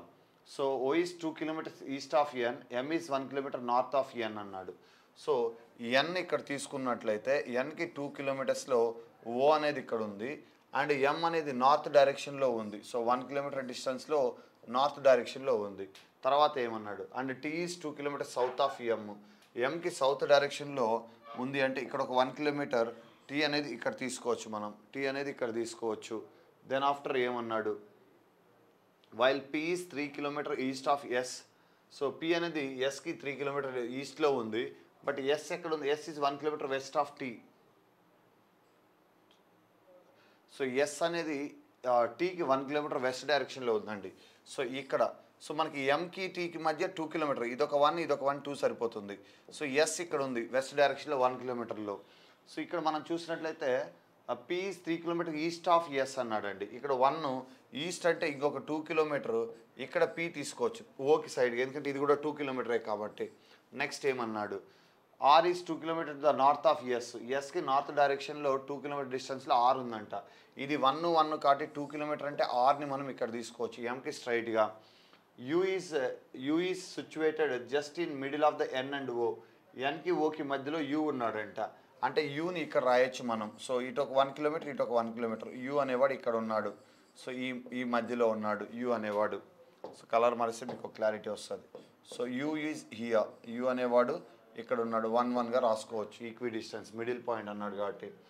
So while Q is just the middle of T and P. టీకి పీకి మధ్యలో ఉన్నాడు ఎవరు, Q అనేవాడు. సో Q అనేవాడిని ఇక్కడ రాసుకోవచ్చు మనం. ఇది 1 ఇది 1, ఎందుకంటే ఇది కూడా 2 kilometers కాబట్టి. సో అదండి ఇచ్చిన డైరెక్షన్స్. అయితే question, the distance between Q and S. Qకి Sకి మధ్య డిస్టెన్స్ అంటే 1 1, సో 2 kilometers వస్తుంది. So answer option A is our answer. So సింపుల్గానే ఇచ్చాడు, మనకి మరీ హెవీగా ఇవ్వలేదు. బట్ డయాగ్రామ్ డ్రా చేసుకునేటప్పుడు మాత్రం దీన్ని కొంచెం కేర్ఫుల్గా డ్రా చేసుకోగలిగితే ప్రాబ్లమ్స్ అనేవి ఈజీగా ఆన్సర్ చేయొచ్చు, లేదు అంటే కష్టమవుతుంది. ఆ డిస్టెన్స్లో ఈక్వి డిస్టెన్స్ వచ్చే విధంగా రాసుకోగలగాలన్నమాట. Next question, what is the direction of M with respect to S. S నుంచి చూసినట్లయితే M యొక్క డైరెక్షన్ ఏంటి అన్నాడు. S ఇక్కడ ఉంది, M ఇక్కడ ఉంది, ఇది 1 ఇది మొత్తం 2. సో ఇది డైరెక్షన్. సో మన మైండ్లో ఈ డైరెక్షన్స్ ఉండాలి. ఇది నార్త్ ఈస్ట్. సో ఈ డైరెక్షన్ అయితే ఇది నార్త్ ఈస్ట్. తెలుగులో చెప్పాలంటే అది ఈశాన్యం అని చెప్పొచ్చు మనం. So north east direction, that is ఈశాన్యం. Option C is our answer, north east direction. That's simple guys, that's simple. Next question, coding decoding ఇచ్చాడు. డైరెక్ట్ 1 question ఇచ్చాడు కాబట్టి మనం దీన్ని సింపుల్గా ఆన్సర్ చేద్దాం. సో ఏమడిగాడు, సో మనకి ఇది ఏం కోడింగ్, ఫస్ట్ ఇది విచ్ కైండ్ ఆఫ్ కోడింగ్ మనం చూడగానే చెప్పాలి. ట్రైనీస్ బస్ అన్నాడు. సో సబ్స్టిట్యూషన్ కోడింగ్ అంటారు దీన్ని. సో ఇలాంటప్పుడు మనం డైరెక్ట్గా చూడాల్సింది ఏంటంటే లాస్ట్ వర్డ్ చూడాలి. So then which vehicle is used for the agriculture field అన్నాడు. ఇచ్చిన వాటిల్లో అగ్రికల్చర్ ఫీల్డ్ వ్యవసాయ భూముల్లో ఏ వెహికల్ని వాడతామని అడుగుతున్నాడు. మనం వ్యవసాయ భూముల్లో వాడే వెహికల్ ఏంటి? కార్లు, ట్రైన్లు, బస్సులు వాడతాం, స్కూటర్లు వాడతాం. మనం వాడేది వ్యవసాయ భూమిలో ఏంటి అంటే ట్రాక్టర్స్ని వాడతాం. ట్రాక్టర్ని ఇక్కడ ఏమని చెప్తున్నా అంటే ట్రాక్టర్ ఈజ్ కార్ అన్నాడు. సో ఇప్పుడు దీని ప్రకారం మనం ఏం చేయాలి? ఆన్సర్ ట్రాక్టర్ని వాడతాం కదా అని టక్కని ఇక్కడ ట్రాక్టర్ ఆప్షన్ సిలో ఉందని పెడితే దట్స్ రాంగ్ ఆన్సర్. ట్రాక్టర్ని ఏంగా కోట్ చేశాడంటే కార్గా కోట్ చేశాడు. సో కార్ అనేది ఇచ్చిన ఆప్షన్లో లేదు కాబట్టి మనం ఏం చెప్పొచ్చు అంటే నన్ ఆఫ్ దిస్ అని ఆన్సర్ చెప్పుకోవచ్చు. None of this, none of this, none of their కాదు, నన్ ఆఫ్ దిస్. సో అది మనం ఆన్సర్గా చెప్పుకోవచ్చు, అంటే ఇచ్చిన ఆప్షన్స్ కాదు అని చెప్పేసి. So that's it, that is our answer. Next question. ఇక్కడ మనం చూసినట్లయితే ఇక్కడ 5 ఇమేజెస్ ఉన్నాయి. వీటిలో డిఫరెంట్ వన్ ఏంటి అని అడుగుతున్నాడు అండి. డిఫరెంట్ వన్ ఏంటి అని అడుగుతున్నాడు. ఈ 5 ఇమేజెస్లో డిఫరెంట్ వన్ కావాలి అంటే మనం ఇక్కడ వీటిలో ఉన్న డిఫరెన్సెస్ చూడాలి. ఇది 45 డిగ్రీస్, మళ్ళీ 45 డిగ్రీస్, స్టారు ప్లస్ పైన డివిజను, లైన్స్ కూడా ప్రాపర్గానే ఉన్నాయి, ప్లస్ ఎస్ అండ్ బి అది కూడా కరెక్ట్గానే ఉంది. ఏముంది ఇక్కడ చేంజ్ దీంతో?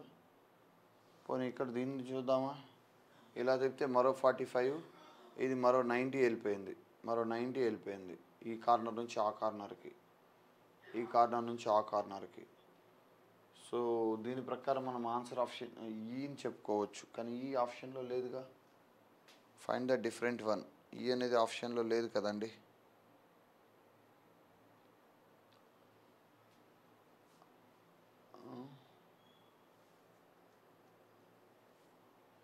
దీన్ని ఇలా ఫోల్డ్ చేసి ఇలా తిప్పితే ఈ కార్నర్కి వచ్చింది.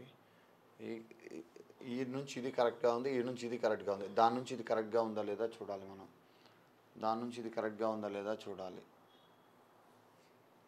అంటే ఇక్కడ లైన్ రాంగ్ పడిందండి, ఇలా రావాలి. సో లైన్ మనకి ఇది రాంగ్ పడింది, సో దట్స్ రాంగ్. అదేనా? కిందకి రావాలి. సో ఇలా రావాలి గైస్, ఇది ఇలా రావాలి. So and B and yes లేదు, బి వైపే ఉందిగా లైన్, బి వైపే ఉంది, కరెక్టే. B and S plus inverse, దీనికి చెప్పాలంటే దీనికి ఇన్వర్స్, దీనికి మిర్రర్ ఇమేజ్గా రావాలి.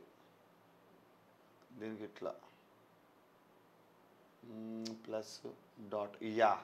ఇక్కడ లేనిది ఏంటంటే ఇక్కడ చూడండి డివిజన్ సింబల్ అనేది ఇక్కడ మిస్ అయింది. ఈ ఇమేజ్లో డివిజన్ సింబల్ మిస్ అయింది. So that is the matter. ఈ ఇమేజ్లో డివిజన్ సింబల్ మిస్ అయింది కాబట్టి D is odd one. D అనేది ఎక్కడ ఉందంటే ఆప్షన్ సిలో ఉంది గ్యాస్. డి అనేది ఎక్కడ ఉంది అంటే ఆప్షన్ సిలో ఉంది కాబట్టి మనం దాన్ని ఆన్సర్గా చెప్పచ్చు. అన్నిట్లలో ఆ డాట్కి పైన డివిజన్ సింబల్ ఉంది, దీంతో డాట్కి పైన డివిజన్ సింబల్ లేదు. So that is the difference. Option D is option C is our answer, image D. Next question.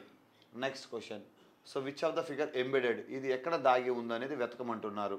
So ఎక్కడ దాగి ఉందంటే చూద్దాం. ఫస్ట్ రొటేషన్ ఏం చెప్పలేదు కాబట్టి దాన్ని పక్కన పెట్టండి. రొటేషన్తో మనకేం పని లేదు. సో రొటేషన్తో పని లేదు అంటే ఈ ట్రయాంగిల్లో మనకి ఇలా రావాలి కార్నర్స్. సో ఇక్కడ మనకి ముందు ఈ రాంబస్ రావాలి, దీంతో ఆ రాంబస్ లేదు, దీంతో రాంబస్ ఉంది, దీంతో కూడా లేదు. కానీ రాంబస్ ఇలా తీసుకున్న తర్వాత ఈ లైను రైట్ సైడ్ కాదు లెఫ్ట్ సైడ్ ఉంది ఇక్కడ. సో కాబట్టి ఇంకోటి ఇక్కడ నుంచి ఇలాంటి లైన్స్ రాదు. కానీ ఇక్కడ మనం చూసినట్లయితే రాంబస్ ఉంది, మనకు కావాల్సిన విధంగా లైను ఉంది, అక్కడ నుంచి ఇలా 2 lines. So perfectly fit option D guys, perfectly fit option D. So option డిలో అది కరెక్ట్గా ఎంబెడెడ్ అయిందనమాట. Option డిలో perfectly embedded. సో మనం దాన్ని డైరెక్ట్గా కన్సిడర్ చేయొచ్చు. Let's see the next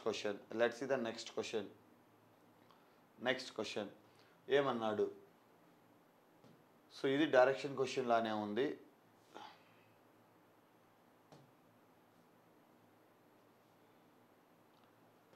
so from point Sahil started walk towards the south. After walking for 20 meters, he took left turn and walked 40 meters. Again he took left turn and walked 15 meters. Now he turned to his right and finally stopped after walking. So ఒక వ్యక్తి south నుంచి start చేశాడు. So how for the starting point అన్నాడు. So మనకి distance వస్తే చాలా approximate అంటున్నాడు. So మనం షార్ట్ కట్ వైజే చూడవచ్చు అండి. షార్ట్ కట్ వైజ్ అంటే ఫస్ట్ అతను ఏ డైరెక్షన్లో వెళ్ళాడంటే సౌత్ డైరెక్షన్లో వెళ్ళాడు. సో 20 మీటర్స్ నడిచాడు. After that left turn, south నుంచి లెఫ్ట్ టర్న్ అంటే ఈస్ట్ డైరెక్షన్ వెళ్తాం, తూర్పు. 40 మీటర్స్ నడిచాడు, 40 metres. Again he took left turn అంటే walker 50 metres.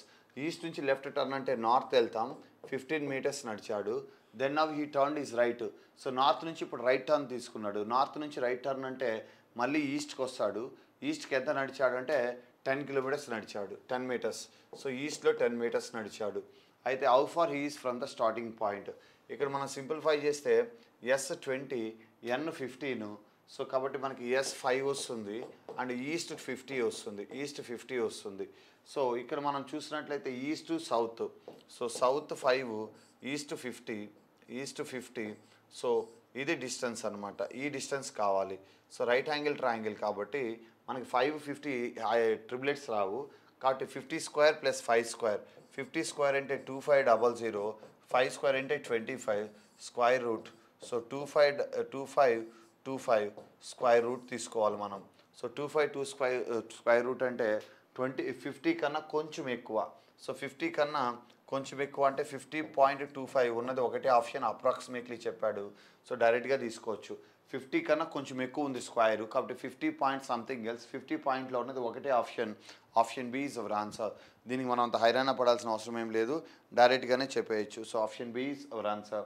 Next question, meaningful word అన్నాడండి. Meaningful word. So which of the following meaningful word cannot be formed using the letters. So వీటిలో ఉన్న వాటిని use చేసి meaningful word ఏది form చేయలేమో అని అడుగుతున్నాడండి.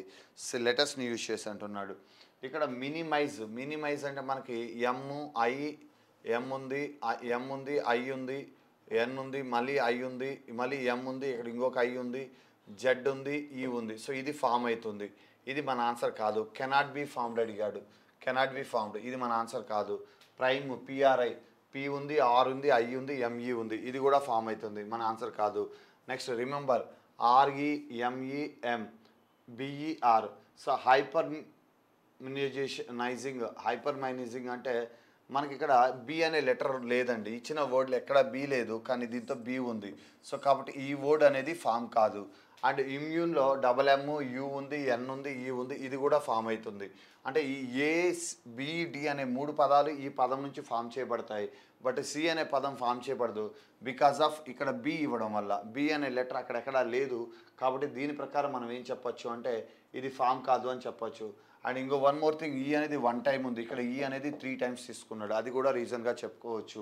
So ఈ word అనేది cannot be formed. Next question, ఇక్కడ అబో series which of the 6th letter to the left of 7th letter from right అన్నాడండి. ఒక లెఫ్ట్ ఒక రైట్ ఇచ్చాడు అంటే దీన్ని సమ్ చేయాలన్నమాట. సో ఒక కుడి ఎడమ ఇచ్చాడంటే రెండింటిని కూడాలి. 6 + 7 = 13 గైస్. 6 + 7 = 13. ఇప్పుడు ఈ 13 అనే వాల్యూ ఎటువైపు నుంచి చూడాలంటే ఫ్రమ్ అనే వర్డ్ ఎక్కడ ఉంది, రైట్ సైడ్ అనే దగ్గర ఉంది. ఫ్రమ్ అనే వర్డ్ రైట్ సైడ్ ఉంది. సో కుడివైపు నుంచి 13 అక్షరం చూడాలి. సో 1 2 3 4 5 6 7 8 9 10 11 12 13. సో కుడివైపు నుంచి 13 అక్షరం ఏంటంటే సి. డైరెక్ట్గా మన ఆన్సర్ చెప్పేయచ్చు. మీరు ఎప్పుడైనా ఇలాంటి వాల్యూస్ ఇచ్చినప్పుడు ఏం చేస్తారు అంటే డైరెక్ట్గా వాటిని సమ్ చేసేసేయండి. అంటే కుడి ఎడమ 2 ఇచ్చాయి, లెఫ్ట్ అండ్ రైట్ ఇస్తే సమ్ చేయండి, రైట్ లెఫ్ట్ ఇచ్చినా సమ్ చేయండి, 2 డిఫరెంట్ ఇస్తే యాడ్ చేయాలి, సమ్ చేయాలి. సో అదే మనకి రెండు లెఫ్ట్ అన్నా 2 రైట్ అన్న సేమ్ ఇస్తే సబ్ట్రాక్ట్ చేయాలి, 2 సేమ్ ఇస్తే సబ్ట్రాక్ట్ చేయాలి, డిఫరెన్స్ ఇస్తే యాడ్ చేయాలి, సేమ్ ఇస్తే సబ్ట్రాక్ట్ చేయాలి. అది గుర్తుంచుకోండి. సమ్ చేసినా సబ్ట్రాక్ట్ చేసినా ఎటువైపు నుంచి తీసుకోవాలి అంటే ఫ్రమ్ అనే వర్డ్ ఎటువైపు నుంచి ఉంటుందో అక్కడ నుంచి తీసుకోవాలి. ఫ్రమ్ అంటే నుండి, ఇక్కడ తెలుగులో కూడా చూసుకోవచ్చు. నుండి అనేది కుడివైపు నుండి అన్నాడు. సో కుడివైపు నుంచి చూడాలి. ఈ నుండి అనేది కుడి దగ్గర ఉందా ఎడమ దగ్గర ఉందా అంటే అక్కడ నుంచి చూడాలన్నమాట. కుడివైపు నుండి 7వ స్థానంలో ఉన్న అక్షరానికి ఎడమవైపున 6వ స్థానంలో ఏ అక్షరం ఉంది అన్నాడు. 7 ఎడమ కుడి 2 ఇచ్చాడు కాబట్టి రెండింటినీ కూడేయండి. నుండి అనే వర్డ్ ఎక్కడ ఉందో అక్కడ నుంచి తీసుకోండి తెలుగు అయితే. అదే ఇంగ్లీష్ అయితే ఫ్రమ్ అనే వర్డ్ అనేది బేస్ చేసుకొని తీసుకోండి. సో సింపుల్గా ఆన్సర్ వచ్చేస్తుంది. Next question, so how many numbers followed by symbols అన్నాడండి. ఇచ్చిన నంబర్లు ఎన్ని సింబల్స్ ఫాలో అవుతాయి అంటే వాటి వెనకాల సింబల్స్ ఉండాలన్నమాట. ఇప్పుడు ఈ నంబర్ వెనకాల సింబల్ ఉంది, కన్సిడర్ చేసాం. తర్వాత ఇక్కడ నంబర్ దీని వెనకాల సింబల్ ఉంది, దీని వెనకాల సింబల్ లేదు. ఈ నంబర్ వెనకాల సింబల్ ఉంది, వీటి వెనకాల సింబల్ లేదు. సో 1 2 3 వచ్చాయన్నమాట. So 3 numbers are followed by symbols. So 3 numbers are followed by symbols అంటే మనకి 3 నంబర్ల వెనక సింబల్స్ అనేవి వస్తాయి.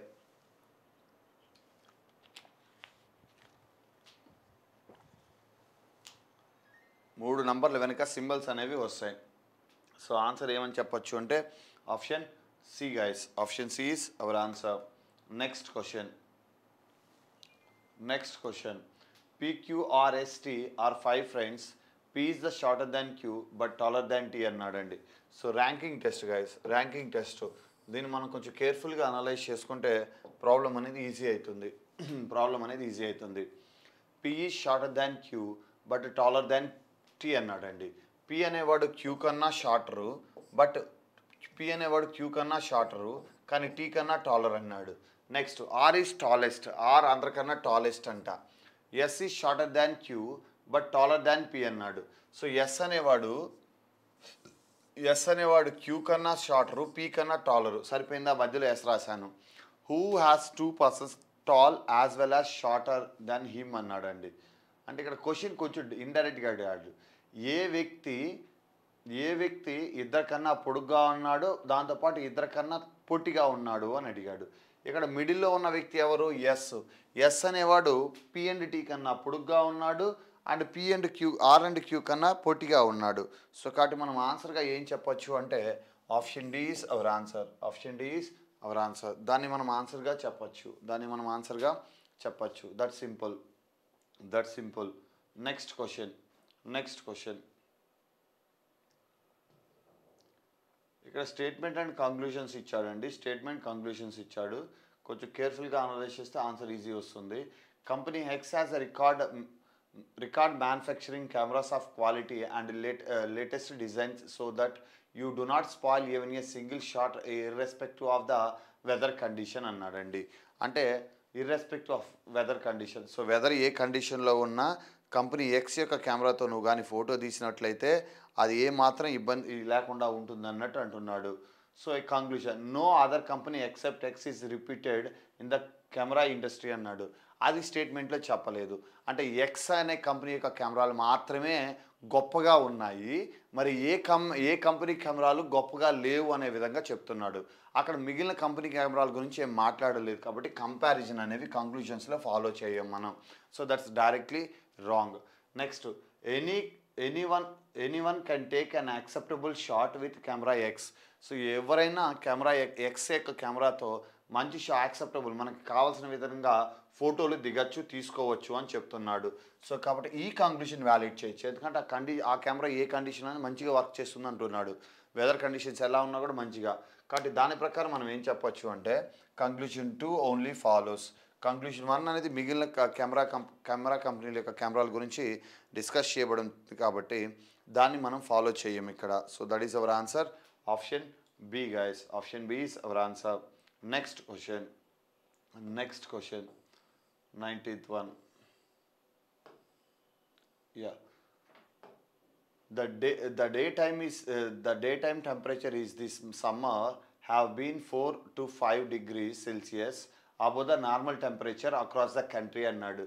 సో ఈ సమ్మర్లో డే టైమ్ టెంపరేచర్ అనేది 4 to 5 degrees 4 నుంచి 5 degrees సెల్సియస్ అనేది పెరిగింది నార్మల్ టెంపరేచర్ కన్నా. అది దేశం మొత్తం మీద అంటున్నాడు. సో కోర్స్ ఆఫ్ యాక్షన్, అప్పుడు మీరు ఎలాంటి కోర్స్ ఆఫ్ యాక్షన్ చేయాలి? All districts head quarters should be alerted to send prompt reports and death due to the heat waves in the there jurisdiction అన్నాడు. సో అన్ని district head క్వార్టర్స్కి alert to send prompt report of death due to the heavy heat waves and there jurisdiction అన్నాడు. వాళ్ళ డిస్ట్రిక్ట్లో ఎంతమంది heat waves చచ్చిపోయినారో ఆ రిపోర్ట్లు collect చేయాలంట. ఒరే బాబు, టెంపరేచర్ పెరుగుతుందిరా అంటే వాళ్ళు చచ్చిపోకుండా ఏం చేయాలో అవి చేయాలి, కానీ చచ్చిపోయిన వాళ్ళు లిస్ట్ అడగడం వల్ల ఉపయోగం ఏంటి? సో చచ్చిపోయిన వాళ్ళు డెత్ రిపోర్ట్లు ఎలా రిజిస్టర్ అవుతాయి? దానివల్ల ఉపయోగం లేదు కదా. సో హీట్ వేవ్స్ పెరుగుతున్నాయి, టెంపరేచర్ పెరుగుతుందంటే ప్రజలకి అవేర్నెస్, అరే ఈ విధంగా హీట్ వేవ్స్ పెరుగుతున్నాయండి, అందరూ వాటర్ తీసుకోండి, ఎండలకు వెళ్ళకండి, ఈ టైంలో బయట తిరగకండి, లేదు వాళ్ళకి ఏదైనా మజ్జిగ ప్యాకెట్లో మజ్జిగో ఏదో ఇట్లాంటివి ఏమైనా సప్లై చేయడానికి ప్రయత్నించాలి తప్ప వా చచ్చిపోయిన వాళ్ళు లిస్ట్ తీసుకొని ఏం చేస్తాం, ఉండేవాళ్ళు కూడా చచ్చిపోతూ ఉంటారు అప్పుడు. So that's not a good action. So after result అది the government the machinery should put his alert and provide with necessary equipment. ఇది చేయాల్సింది. సో దాన్ని ప్రివెంట్ చేయడం కోసం, సో అలాంటి అన్వాంటెడ్ ఇన్సిడెంట్స్ జరగకుండా ప్రజల్ని అలర్ట్ చేసి వాళ్ళకి కావాల్సిన నెససరీ ఎక్విప్మెంట్స్, అంటే ప్రజలను చల్లగా ఎండ వడదెబ్బ బారిన పడకుండా ఒకవేళ పడినా వెంటనే ఎలాంటి ఏమంటారు అది మెడికల్ హెల్ప్, నర్సింగ్ హెల్ప్ కావచ్చు, అండ్ ఫస్ట్ ఎయిడ్స్ అలాంటి వాటి మీద అవేర్నెస్ క్రియేట్ చేయడం, కావాల్సిన ఎక్విప్మెంట్స్ని ప్రజలకి సెండ్ చేయడం, సో వాటర్ ఏమంటారు చలివేంద్రాలను ఏర్పాటు చేయించడం, ఇలాంటివి చేయాలి. సో కాబట్టి this is a correct course of action. The government should make necessary arrangement to provide drinking water all affected due to the extreme heat waves. చెప్పానుగా, ఇలాంటి చలివేంద్రాలు ఏర్పాటు చేయాలి. సో కాబట్టి 2 and 3 అనేది follows, 1 is not follows. So కాబట్టి మన answer ఏమవుతుందంటే option D guys. So 1 వల్ల ప్రాబ్లం అనేది తగ్గదు, దానివల్ల ఉపయోగం కూడా లేదు. సో కాబట్టి మనకి కోర్స్ ఆఫ్ యాక్షన్ ఎప్పుడు ప్రాబ్లమ్ని పూర్తిగా నిర్మూలించకపోయినా పర్వాలేదు, ప్రాబ్లం యొక్క ఇంటెన్సిటీని, దానివల్ల ఫేస్ చేసే ప్రాబ్లమ్స్ దాని యొక్క తీవ్రతని తగ్గించినా చాలు. సో కాబట్టి దాని ప్రకారం మనం కోర్స్ ఆఫ్ యాక్షన్ తీసుకోవాలి. దాని ప్రకారం కోర్స్ ఆఫ్ యాక్షన్ తీసుకోవాలి. నెక్స్ట్ క్వశ్చన్, యా ఇంకొక 5 questions. So let's see statement. Many private schools have been violating government directives and have been charging more fees than the specified limits అన్నాడండి. So అంటే చాలా private పాఠశాలలు ప్రభుత్వం పేర్కొన్న పరిమితుల కన్నా ఎక్కువ ఆర్థిక ఫీజులను వసూలు చేస్తున్నాయి అంటున్నాడు. సో ఉల్లంఘిస్తున్నాయి అంటే వాళ్ళు గవర్నమెంట్ పంపించిన సర్క్యులర్స్ని ఉల్లంఘిస్తున్నాయి, వాళ్ళు పాటించట్లేదు అనమాట. గవర్నమెంట్ నామ్స్, గవర్నమెంట్ ఏదైతే చెప్పిందో అది పాటించలేదు.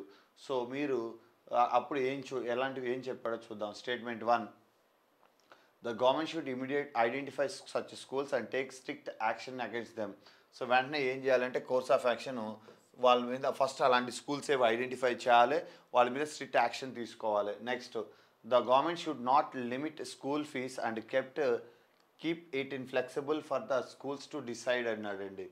The government should not limit school fees, keep it flexible for the school to decide. దీనివల్ల ఇంకేముంది, మా స్కూల్లో ఆ స్పెసిలిటీస్ ఈ స్పెసిలిటీస్ తొక్క తోలు లేనివన్నీ చెప్పి లక్షల్లో వసూలు చేస్తారు. సో గవర్నమెంట్ రిస్ట్రిక్షన్స్ ఉండే ఇప్పుడే ఫీజులు ఎల్కేజీ నుంచి 30,000, 40,000, 50,000, 40 లక్ష, 2 లక్షలు వసూలు చేస్తున్నారు పిల్లలకి. మరి ఇలా అయితే ఇంకా ఎక్కువే కదా ఉంటాయి. So that's wrong guys, that's wrong. So ఇప్పుడు దీని ప్రకారం మనం ఏం చెప్పచ్చు అంటే only 1 course of action is valid, 2 is not valid. Next question.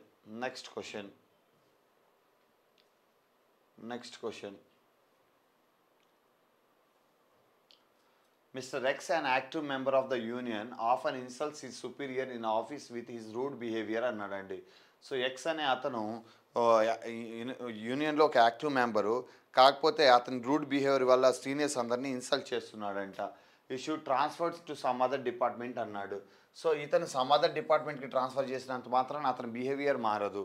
So ఎందుకంటే అక్కడ ఆఫన్ అంటే ఏంటి అంటే తరచుగా, ఒకసారి కాదు చేసింది, 1-2 సార్లు చేస్తే ఏదో పనిష్మెంట్ ఇచ్చారులే ఇంక మారుదామని మారుతాడు. అతను తరచుగా చేస్తున్నా అంటే నువ్వు పంపిస్తా ఇంతకు మించి నన్ను ఏం చేస్తారనుకుంటాడు తప్ప చేంజ్ అయ్యేది ఉండదు. కాబట్టి that's eliminated. The matter should be refer to the union అన్నాడు. యాక్చువల్లీ దీన్ని 2 విధాలుగా కన్సిడర్ చేయొచ్చండి. ఎందుకంటే యూనియన్లో యాక్టివ్ మెంబర్ కాబట్టి యూనియన్లో డిస్కస్ చేయాలి అతని గురించి, అప్పుడు అర్థమవుతుంది. అది ఏ డిస్కషన్ రెఫర్ చేసినట్లయితే మనకు అప్పుడు యూనియన్ డెసిషన్ తీసుకొని అతని పైన స్ట్రిక్ట్ యాక్షన్ తీసుకోవాలంటే అతని ఒపీనియన్ తీసుకొని చేస్తారు, అప్పుడు చేంజ్ అయ్యే ఛాన్స్ ఉంటుంది. సో మనకి ఈ కోర్స్ ఆఫ్ యాక్షన్ అనేది వ్యాలిడ్గా కన్సిడర్ చేయొచ్చు గైస్. అండ్ ఇంకా అదర్ ఎండ్లో మనం చూసినట్లయితే సో అతను యూనియన్లో యాక్టివ్ మెంబర్ కాబట్టి యూనియన్కి రెఫర్ చేయడం వల్ల అతను మారుతాడని చెప్పలేము, ఎందుకంటే అతను ఇన్ఫ్లుయెన్స్ చేసే ఛాన్సెస్ ఉంటాయి.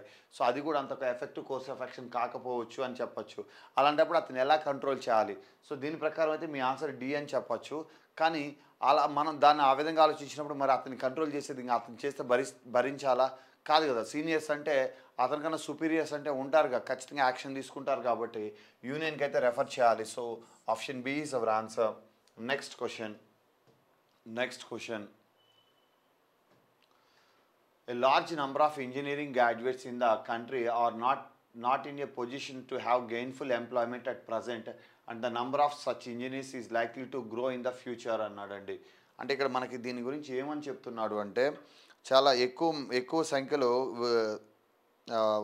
ఏమంటారు ఇంజనీరింగ్ విద్యార్థులు ఆదాయం వచ్చే ఉద్యోగం లేక అవస్థలు పడుతున్నారంటే భవిష్యత్తులో ఇలాంటి వారి సంఖ్య మరింత పెరగనుంది అంటున్నాడు. కరెక్టే కదా.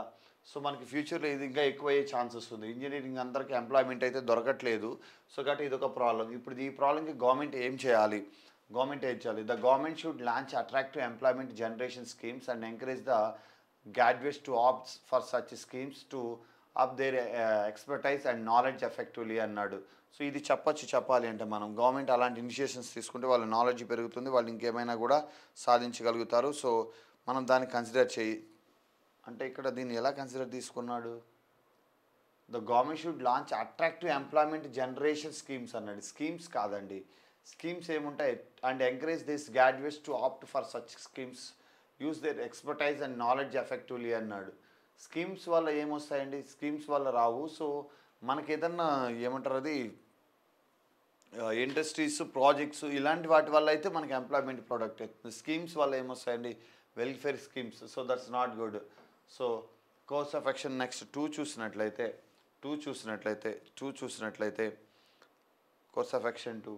So this happen due to the proliferation of engineering colleges in the country and there be lowered the quality of the engineering graduates.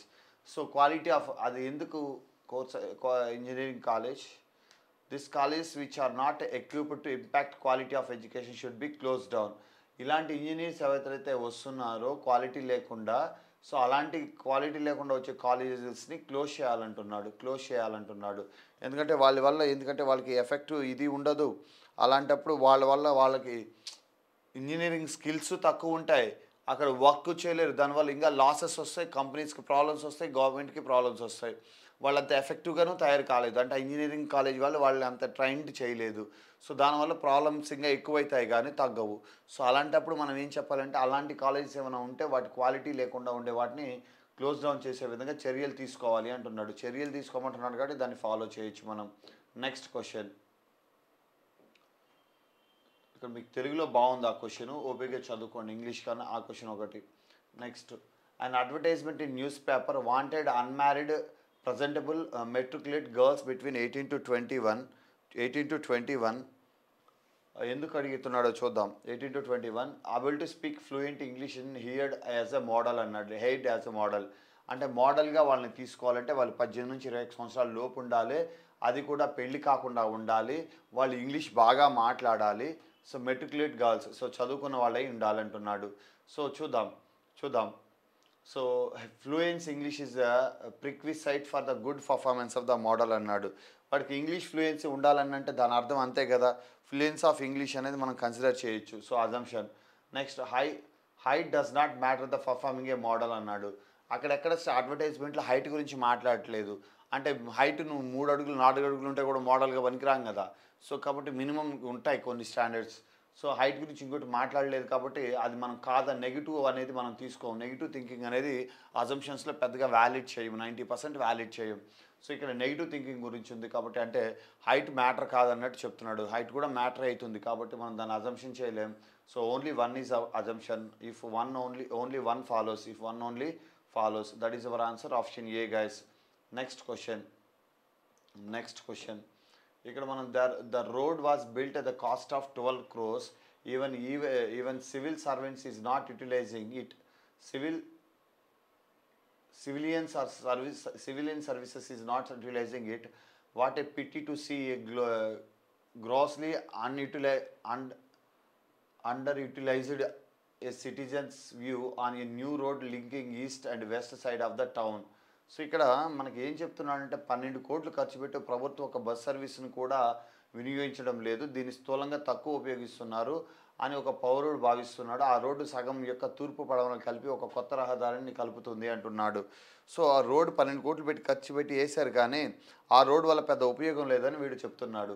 అయితే assumptions the building of such bridges does not serve any public objectives అన్నాడు. ఇక్కడ అలాంటి buildings public ఆబ్జెక్టివ్ని fulfil చేయమనడం correct కాదు. అక్కడ అలాంటిది ఏం చెప్పట్లేదు. ఎందుకంటే కొన్ని పబ్లిక్ నీడ్స్ని ఫుల్ఫిల్ చేస్తాయి. ఇప్పుడు మనకు కొన్ని బ్రిడ్జెస్, ఇప్పుడు హైదరాబాద్లో సో మెనీ బ్రిడ్జెస్ కన్స్ట్రక్ట్ చేశారు, అవి వాటి వల్ల కొంచెం ట్రాఫిక్ రెగ్యులేట్ అవుతుంది. Next this has to be some accountability and utility of money spent on public projects అన్నాడండి.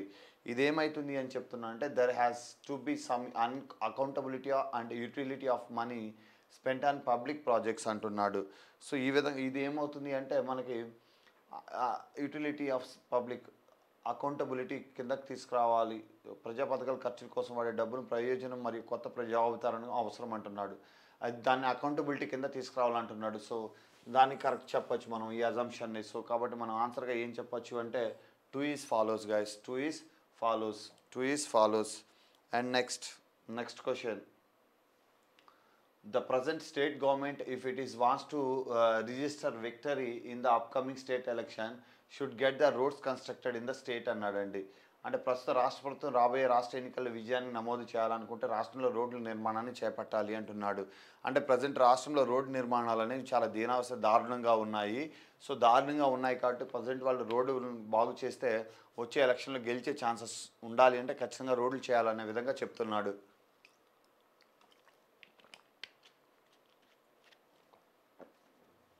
సో ఇప్పుడు మనకి అజంప్షన్ చూద్దాం. Most of the people of state want the government to build a roads. So మనం assumption చేయొచ్చు, వాళ్ళు గెలుస్తారంటే అప్పుడు ఎక్కువ people దాన్ని ఇష్టపడుతున్నారనే కదా అర్థం. Majority of the people of the state will vote for the current government if the build roads. అంటే ఇప్పుడు రోడ్ బిల్డ్ చేస్తే చాలామంది ఓట్లు వేయడానికి రెడీగా ఉన్నారని చెప్తున్నాడు. దాని ప్రకారం మనం అజంప్షన్ అనేది ఈజీగా తీసుకోవచ్చు గైస్. కాబట్టి ఇక్కడ మన ఆన్సర్ ఏం చెప్పొచ్చు అంటే ఆప్షన్ సి చెప్పొచ్చు. సో దాన్ని డైరెక్ట్గా మనం అజంప్షన్ అనేది చేయొచ్చు గైస్, దాంతో ఎలాంటి డౌట్ లేదు. That's it. సో పేపర్ చూసినట్లయితే ఓవరాల్గా ఈజీ టు మోడరేట్ అని చెప్పొచ్చు, ఈజీ అని కూడా చెప్పలేము ఎందుకంటే ఫజల్స్ కొంచెం డిఫరెంట్గా ఫామ్ అయ్యాయి. అండ్ ఈ మనకు కొన్ని క్వశ్చన్స్ కూడా కొంచెం డిఫరెంట్గా ఉన్నాయి. మనకి ఏ క్వశ్చన్ పేపర్ అయినా 50% ఆఫ్ ద క్వశ్చన్స్ ఈజీగా ఉంటాయండి. అది బోర్డ్ ఎగ్జామ్ ఏ పేపర్ తీసుకున్నా మీకు 50% ఆఫ్ ద క్వశ్చన్స్ ఈజీగానే ఉంటాయి. రిమైనింగ్ 50% ఆఫ్ ద క్వశ్చన్లో మనకి మోడరేట్ క్వశ్చన్స్, డిఫికల్ట్ క్వశ్చన్స్ అనేవి ఫామ్ చేయడం జరుగుతుంది. సో వాటిని బేస్ చేసుకొని మనం వాటిని డిసైడ్ అవ్వాల్సి ఉంటుంది ఎందుకంటే ఈ 50% అనేది ఈజీగానే ఇస్తాడు కాబట్టి. So that's it guys. మీకు ఇంకా చెప్పాలి అంటే ఇప్పుడు మే చివరికి వచ్చేసాం, మనం మే ఎండ్లో వచ్చేసాం. సో నెక్స్ట్ మంత్ మీకు ఎగ్జామ్స్ ఉండొచ్చు. నెక్స్ట్ మంత్ జూన్లో ఎగ్జామ్స్ ఉంటాయి కాబట్టి గ్రూప్-4 అనేవి జూన్లో ఎగ్జామ్స్ ఉంటాయి కాబట్టి మీరు కొంచెం కేర్ఫుల్గా తరోగా ఎప్పటివరకు చదివి దాన్ని రివిజను అండ్ ఇంకేమైనా కొత్తగా చదవాలనుకుంటే త్వరగా చదివి వాటిని కూడా రివైజ్ చేసుకునేలా ప్లాన్ చేసుకోండి. అండ్ వీలైతే మాక్ టెస్ట్లు ఎఫెక్టివ్గా రాయడానికి ప్రయత్నించండి. మీకున్న టైంలో ఇప్పుడు మీరు చదివింది గుర్తుందా లేదా చెక్ చేసుకోవడానికి మాక్ టెస్ట్లే పనికి వస్తాయి. So that's it guys. All the best for your upcoming exams. Thank you.